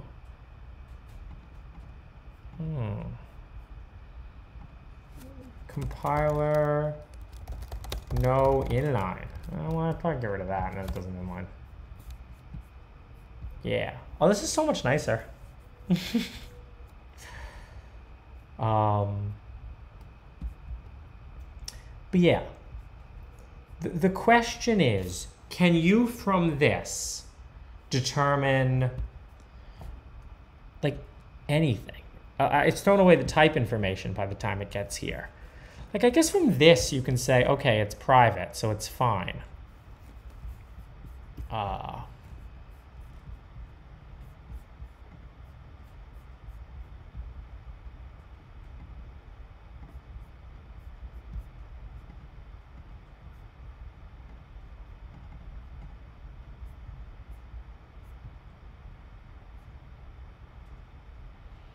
Does Go any better at this? Not really.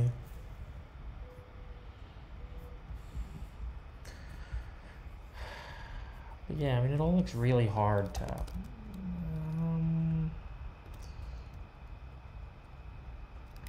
How can I make this not inlineable? That's crazy, the amount of reasoning that it's doing.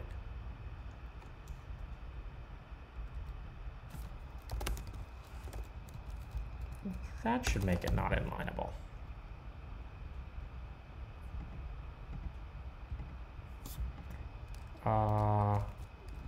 This will make it not inlineable. Yeah, you don't know shit. Wow, but it just inlined an access. Oh, see what it did? It just inlined an access to the internal class member. It didn't respect the private. You guys see, look, it didn't respect the private. I mean, this is the compiler, it doesn't have to, but none of it's real.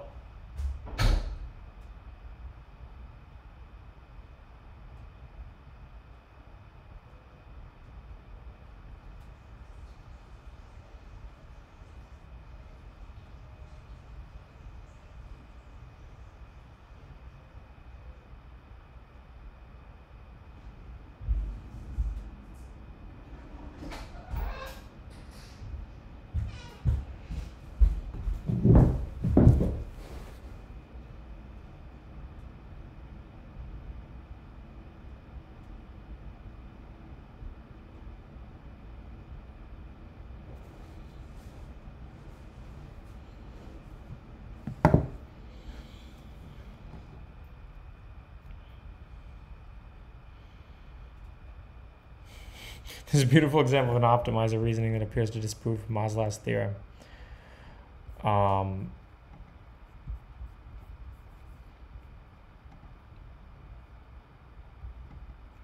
Let's see what GCC makes.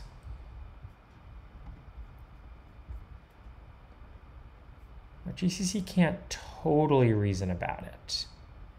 It manages to optimize away get and set, but it leaves in the calls to set I, which is a weird call to leave in when you think about it.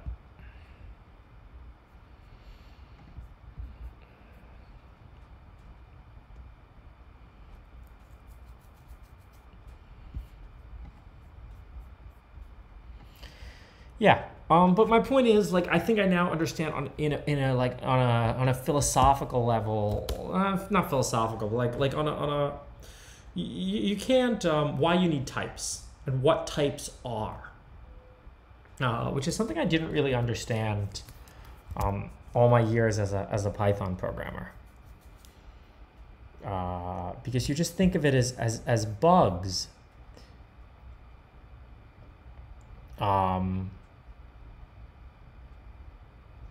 Yeah, link the example. Sure.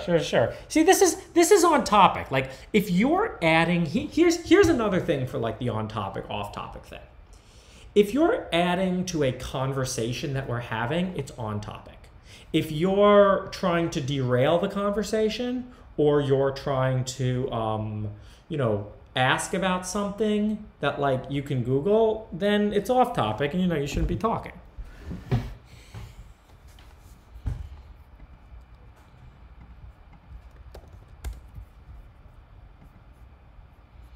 Oh yeah, well yeah, undefined behavior. Is there a Fermat's last theorem in here?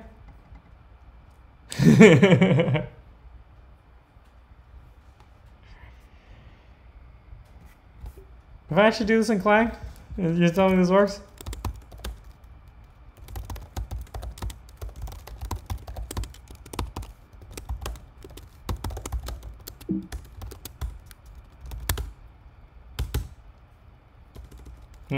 I think we need more optimization. Fermat's last theorem takes a long time. Oh, perfect.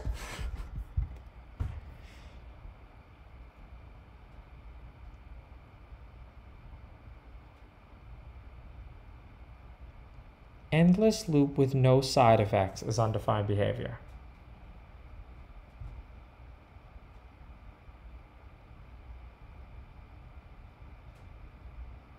Why does it need this max stuff? I don't really get that. That's just to make the optimizer actually do it? Oh, no, I see what's happening here. Oh yeah, because you have to increment them.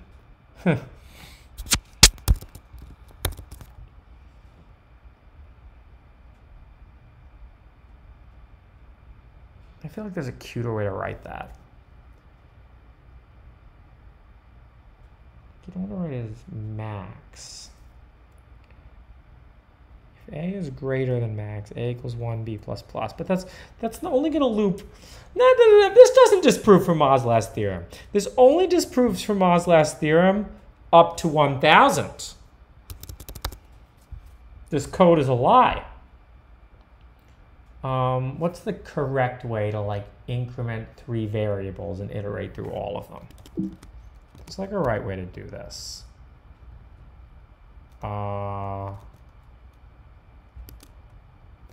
can say like, yeah, for b equals 1, b less than or equal to a, b plus plus. This does it.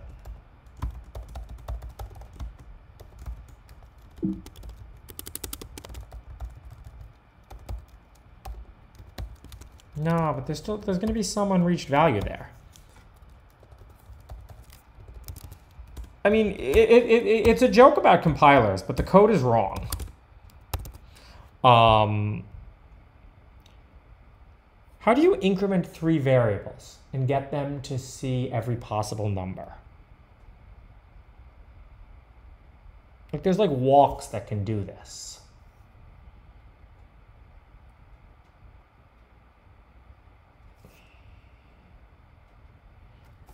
You know what I'm saying?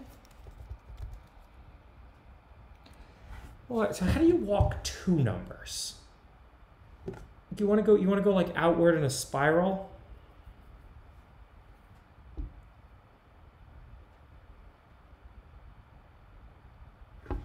I mean, okay.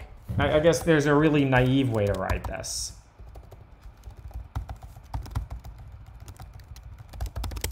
That wastes some compute. I don't know. I feel dumb not being able to come up with it, but like this definitely works.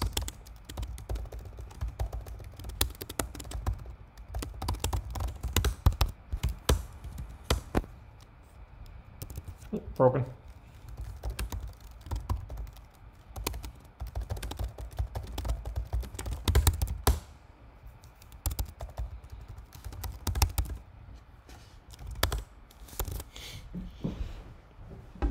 That will definitely walk through all the numbers, but it'll also check ones that it's already checked.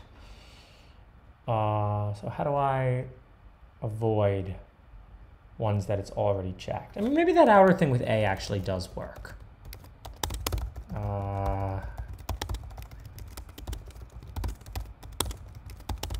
Let's think. Is this going to go to every possible number? Well, no, it's not. Because what about like, well, this will go to 311, so that's fine. Yeah, this will go to every number. This is fine. I don't know why I thought it was a problem. That will definitely reach every number. Well, let's see any number more than once. No, but actually, no. There are things this will never go to. This will never go to, for example, 122.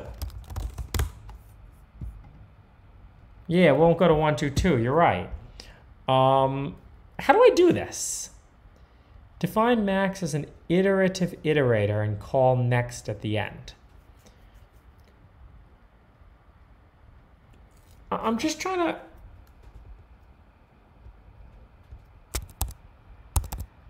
It's true. It does say it's been disproved. That's right. That's a good point.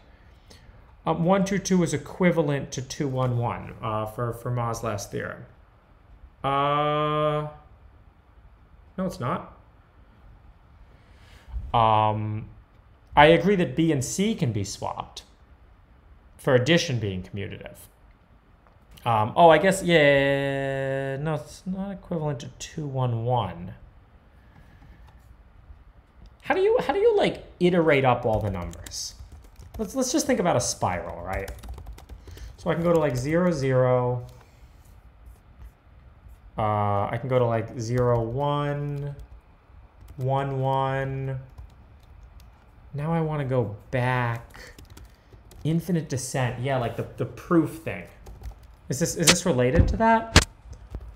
So that's going up, over, down.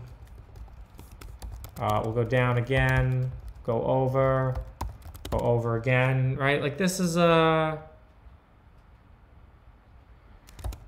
Or let's just say I want to iterate the normal numbers. So like that diagonal, that. If I want to iterate the 2D plane. What's a 1D space filling curve for the 3D plane?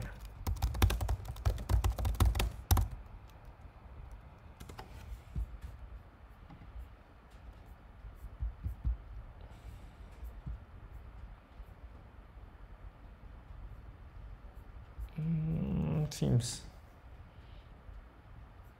as limited as a space filling curve. Maybe this problem isn't so trivial. Or I'm just missing something stupid.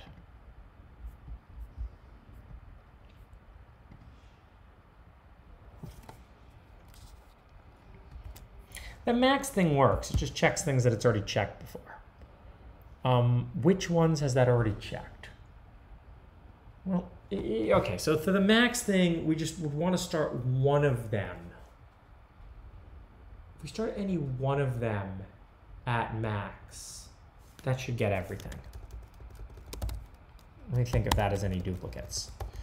I heard I forget whose quote it was, but the quote was that programming languages are designed to be languages of thought. I thought that was really deep. So this definitely works, but in order to avoid any repeats,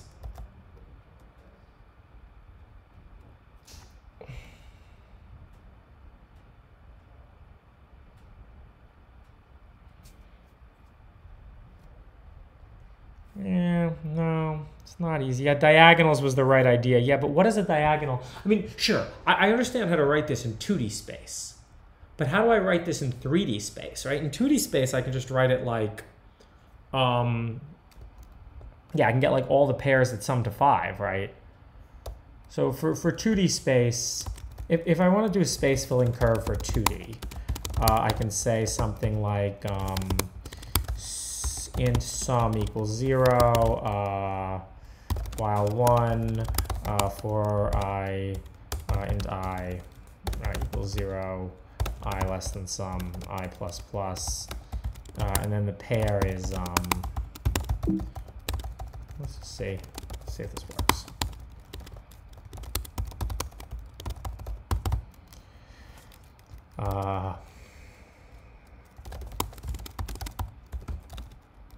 Say sum, I minus, no, So we say I comma sum minus I.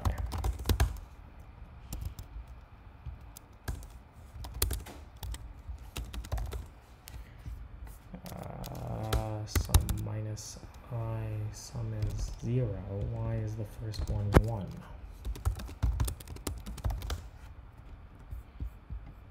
That makes sense. Oh.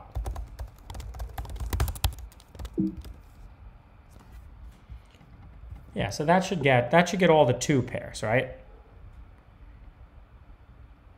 Why would you always want to include 1, 2, 2? A always has to be bigger than B. Yeah, no, I know. But I'm just trying to say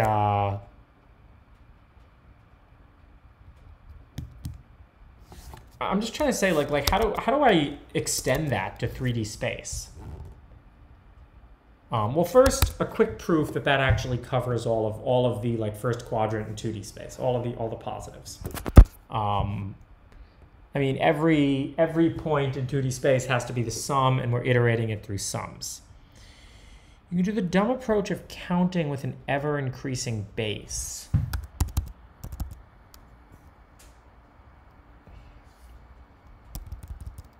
I don't know.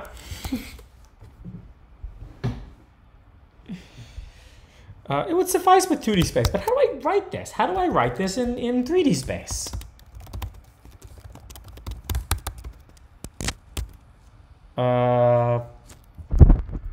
Power sum.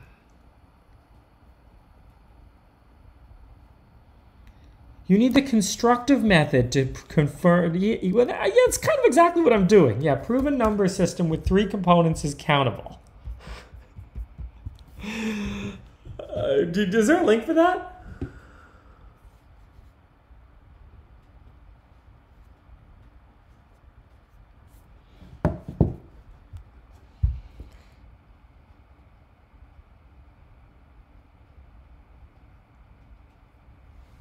Hilbert curve halfway down the page. So, okay, I was right about Hilbert curves.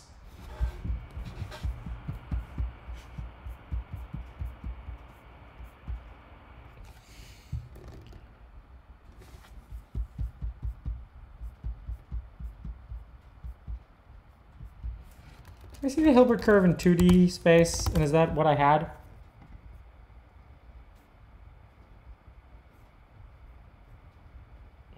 Oh, this is fancier.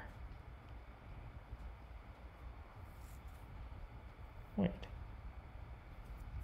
But I have to like predetermine a depth.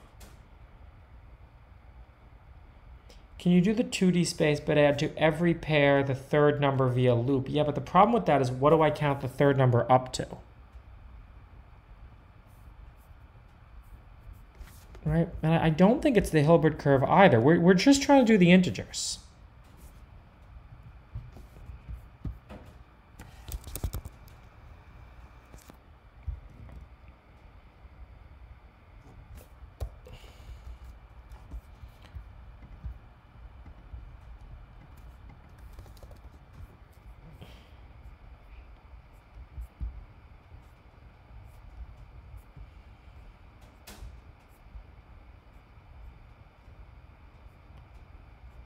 This, you're telling me this does it.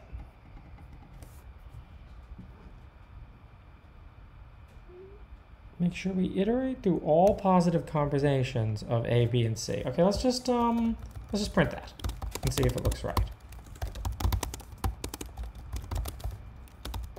Well, I think when we can code.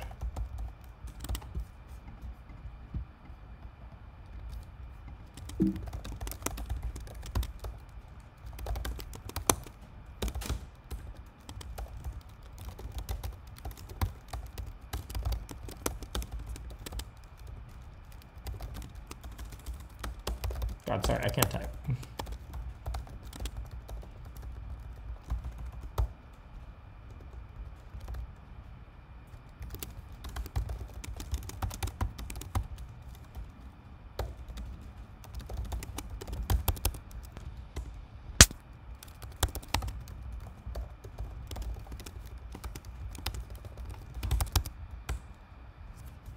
Yeah.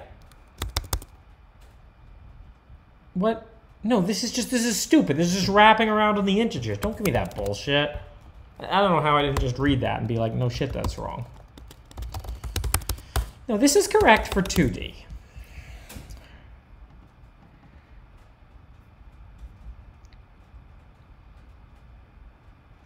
Iterate over the sum of the 3 points. Okay, okay. Yeah, that might work. Yeah, so I think that's right. I think if I iterate over the sum, because it's definitely true that any of them are going to have a sum, and we want to find all the combinations that sum to that value. Yeah. This is easy. You're right. It's totally what you do.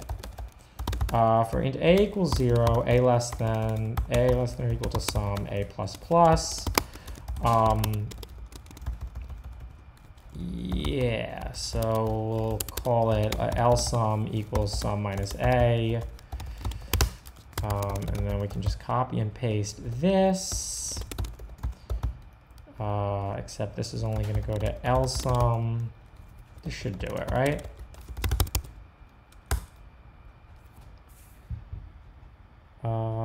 It missed one. Why did it miss one?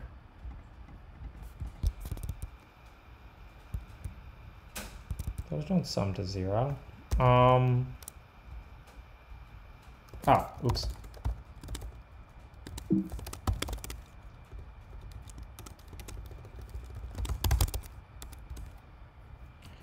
Zero, that. Does that get everyone? Let's just pick a random one. We'll just do like grep 637.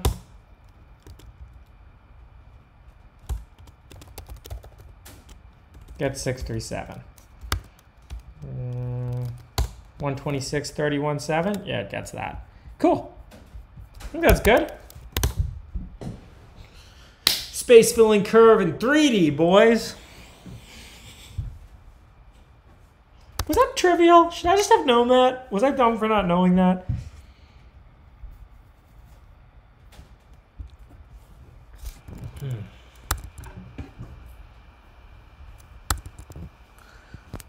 It's raining. I don't know if my date's gonna happen. There's no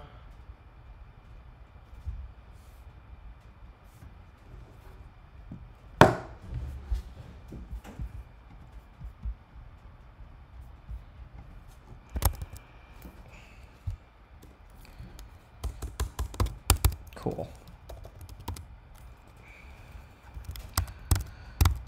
All right, let's just go back and let's get that example working, and then I gotta go. But it was a good stream, boys. Let's figure out just why that example doesn't work. Non-exhaustive function. Oh, in unpack num, and it's just because, yeah, because you can't. Sorry, multiplying floats doesn't work. Does defining functions work?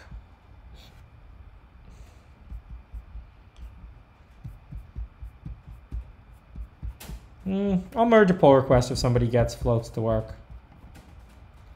And actually, let's just check this. Does this work?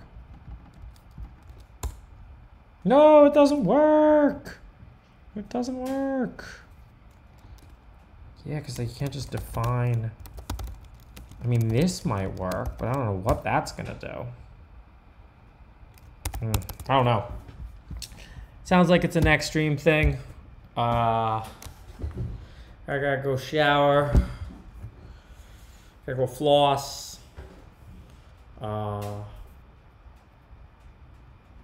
Thank you for watching tonight's stream. I'm hoping to be a Twitch partner. So if you guys know anyone at Twitch, I don't really care that much. But I don't know. Actually, you know what I do care about though? A blue check mark. If you know anyone on Instagram, I legitimately want a blue check mark. And I'd be willing to trade my copy of White Noise for a blue check mark. I will mail them. If you know someone on Instagram, I will mail them this copy of this book. It's a really good book. It's nicely like laid out. You know, now you guys can ask whatever questions and nobody gets banned. DM you for a blue check mark. You can actually give me a blue check mark. I would deeply, a blue check mark would improve my life. Yeah, so no, I'm not, I don't know. Maybe I'll stream again tomorrow, but we're going to be reading this book. And that's what we're going to be doing. Maybe instead of streaming, reading this book. Isaiah the GOAT, thank you for subscribing. Is Kira usable with interpreted languages? I mean, you can use it, but not really. We'll have a read book stream. Why is Jonathan a sellout? This book has great conversation about death. It's pretty common. I bet a lot of people have read it. I just never read it. I coded my thing in C. I don't know why I didn't think of, it's obviously it extends to the second dimension to the third. And that is a proof that tree tuples are countable numbers. Camus. I read The Stranger. I was kind of, I don't know, I don't like it that much. This is a long time ago. Don't actually read Being in Time. I haven't read Being in Time. Telling people to read Being in Time or Critique of Pure Reason only exists for trolls. I don't think anyone's actually read either of those books.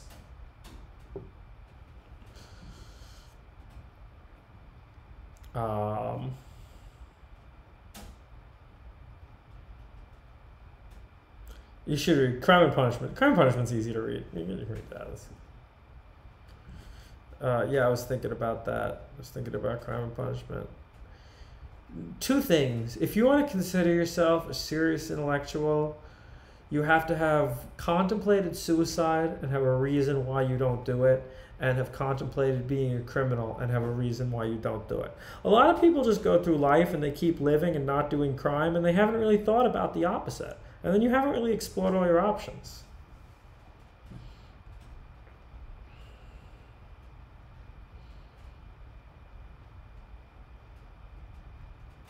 Constant positive. I read. I sat and I looked at each word and I tried to read Critique of Pure Reason. I just couldn't.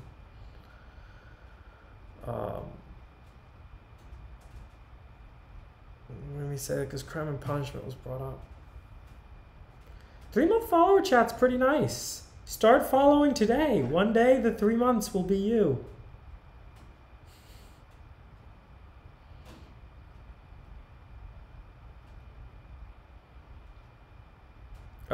No, like, you can be evil, just don't go around saying don't be evil and then take it away and then like be like, oh, but we're still not evil, we just don't say it anymore. No, you can be an asshole, you just can't be a hypocrite. Yeah, tonight's a new date. This is the first date. Oh, Casino Odyssey and Cyberspace, that's a good read. Absolutely. I reread that recently. Did I mention that on one of my streams? There is only but one true serious philosophical problem, and that is suicide. I like that. CMKY Grayscale, thank you for subscribing. Do the August Leak Code Challenge. If Leak Code is fun, I'll do it. But if it's for fucks who want to like, oh, I want to know Leak Code so I could pass my FANG interview. Well, you know, I don't care about you.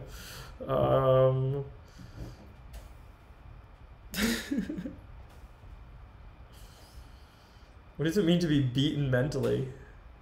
I'd definitely rather be beaten mentally.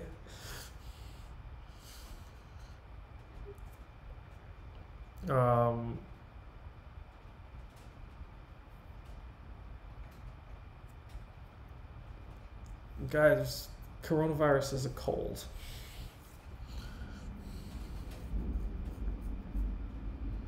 Best way to go is overdose on heroin. I don't know. I think there's better ways, but we're not going to discuss suicide methods. Yeah, Metamorphosis of Prime Intellect. The whole world is quite good. Do I have a simple explanation of JIT? Only because you just subscribed. You ever run Clang on a program? It's like if there was a little Clang inside your program that just runs on pieces of it as you go.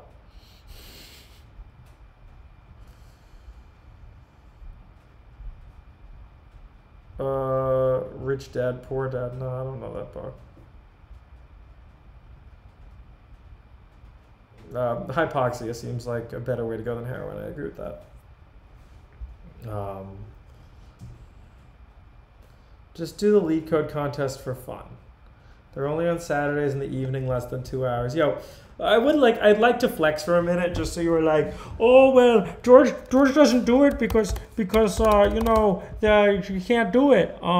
Look at Advent of Code and look at the leaderboard, bros. 21st, and I like missed half of them too. I know a whole bunch of the people. Like I know a whole bunch of the people up here too, and like some of them are they're actually better than me. So I'm not saying it was unfair. It was a very fair contest, but like I could have been more on top of like doing it every night and stuff. And then I probably could have moved up, maybe to like 13th. I don't think I can beat those people.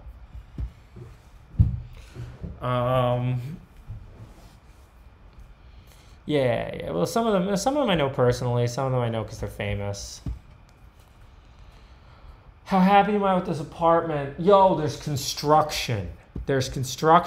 I'm upset, and I complained. I sent an email complaining, and if I don't get a complaint, I'm gonna anti-shill for this company on stream.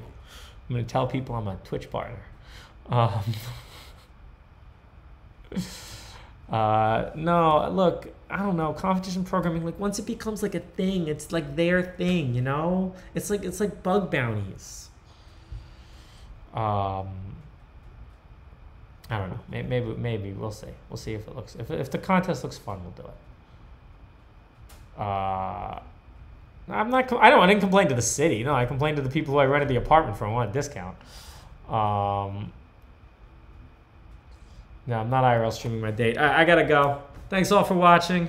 I'll be back on at some point for my 12th stream. And 12 streams means Twitch partners, Twitch. You know. All right, bye-bye.